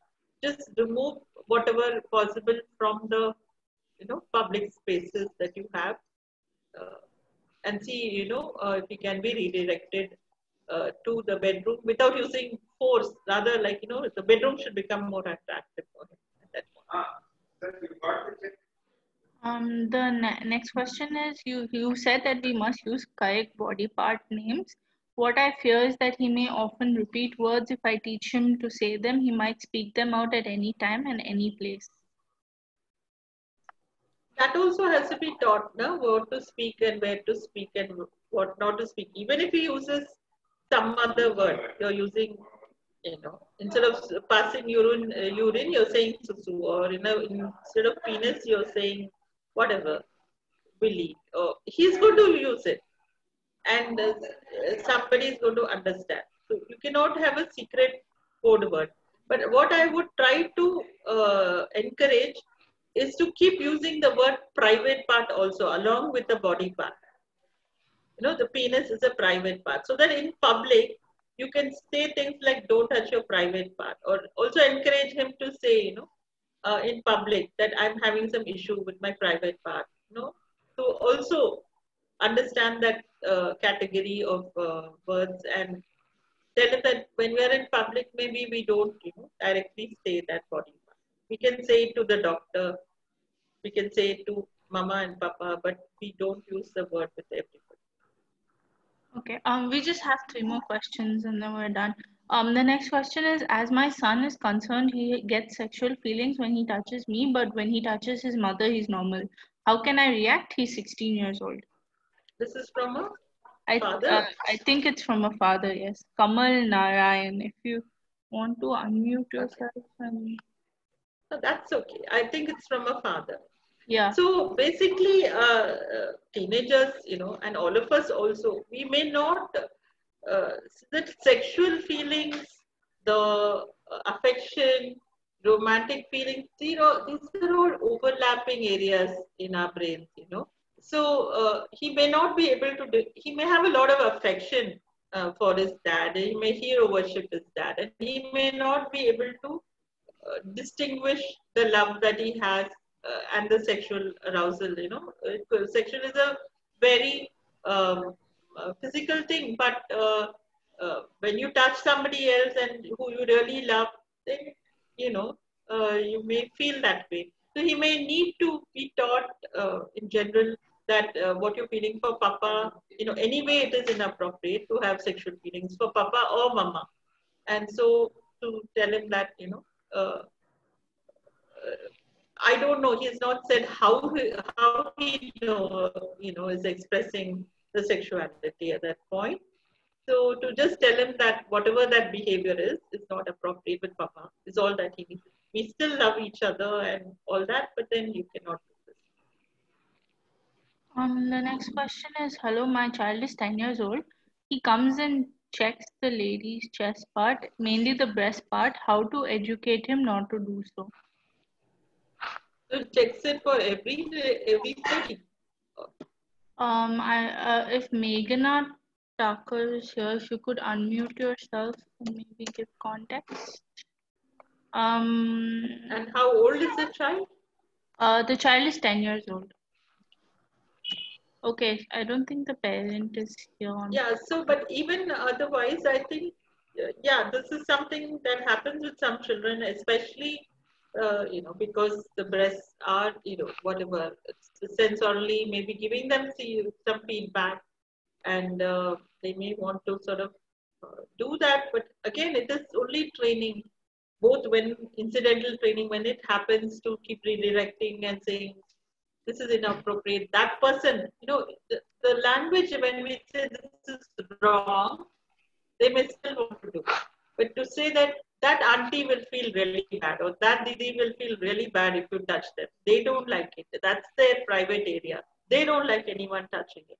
Then our children respond better than just saying it's wrong and bad and all that. Okay, I'm just checking for the last question. Okay, the last question. Yeah, it is the last question. How ma'am want to know how to stop my son from touching his private parts or shaking his leg by sitting down, especially at night. When he's sitting down, he shakes his leg, so it gives him some stimulation. You can redirect him to his room at that point, and especially because in the evening or night, you can say it looks like you want to, spend some time with yourself. We don't do it sitting down in a public place. Can you go to your room if you feel like that? Okay. Sorry, one last question, because it was just there. My son pulls his penis when he's angry. How do we make him understand that he will hurt himself? Pulls his penis when he's angry. So this is obviously some kind of a habit that has formed, maybe from childhood. Again, as I said, when you touch your private part, it releases endorphins and things like that that make you really happy. So it could be a defense mechanism when he's angry to calm himself. He's touching. So this will require offline training also. When he's doing it, also try to see if you can give something in his hand at that point. Give a push board or whatever, just so that it's called a direct replacement with alternate behavior, where you give something that prevents him from touching his penis, as well as cognitively making him understand that, when he's angry, what he can do, what he can hold or whatever, and that, it's not appropriate and he may hurt himself. He does. Okay, I think we can wrap up, right? I think it's been great. All right, thank you so much, Akila. This was really, really nice of you to spend so much time. I will share the recording with you as well as all the feedback we've received. Sorry, yeah. Sorry, we are wrapping up. If you don't mind, is there anything else? Did you have some concern? Yes, I would like to know. I would like to ask one question because, very frankly speaking, my nephew is a 10-year-old who's non-verbal. Okay, Akila, is it okay? I don't want to impose. Is it okay for you to take a question? It's final. If it's the last one. Yeah, please. I request everybody to. We won't be taking any more questions, please. Yeah, I understand, but this is kind of, for me, it is something which I hold close to my heart. So this little boy is 10-year-old. He is non-verbal, and he hasn't started communicating as yet. So he speaks one word, or maybe, he breaks the sentences and he gives it a little bit. So even he has this little thing where he uses, am I audible? Yeah, you are. Yeah, you are. Yeah, you are audible. Please go ahead. Yeah, I think we lost her. Okay.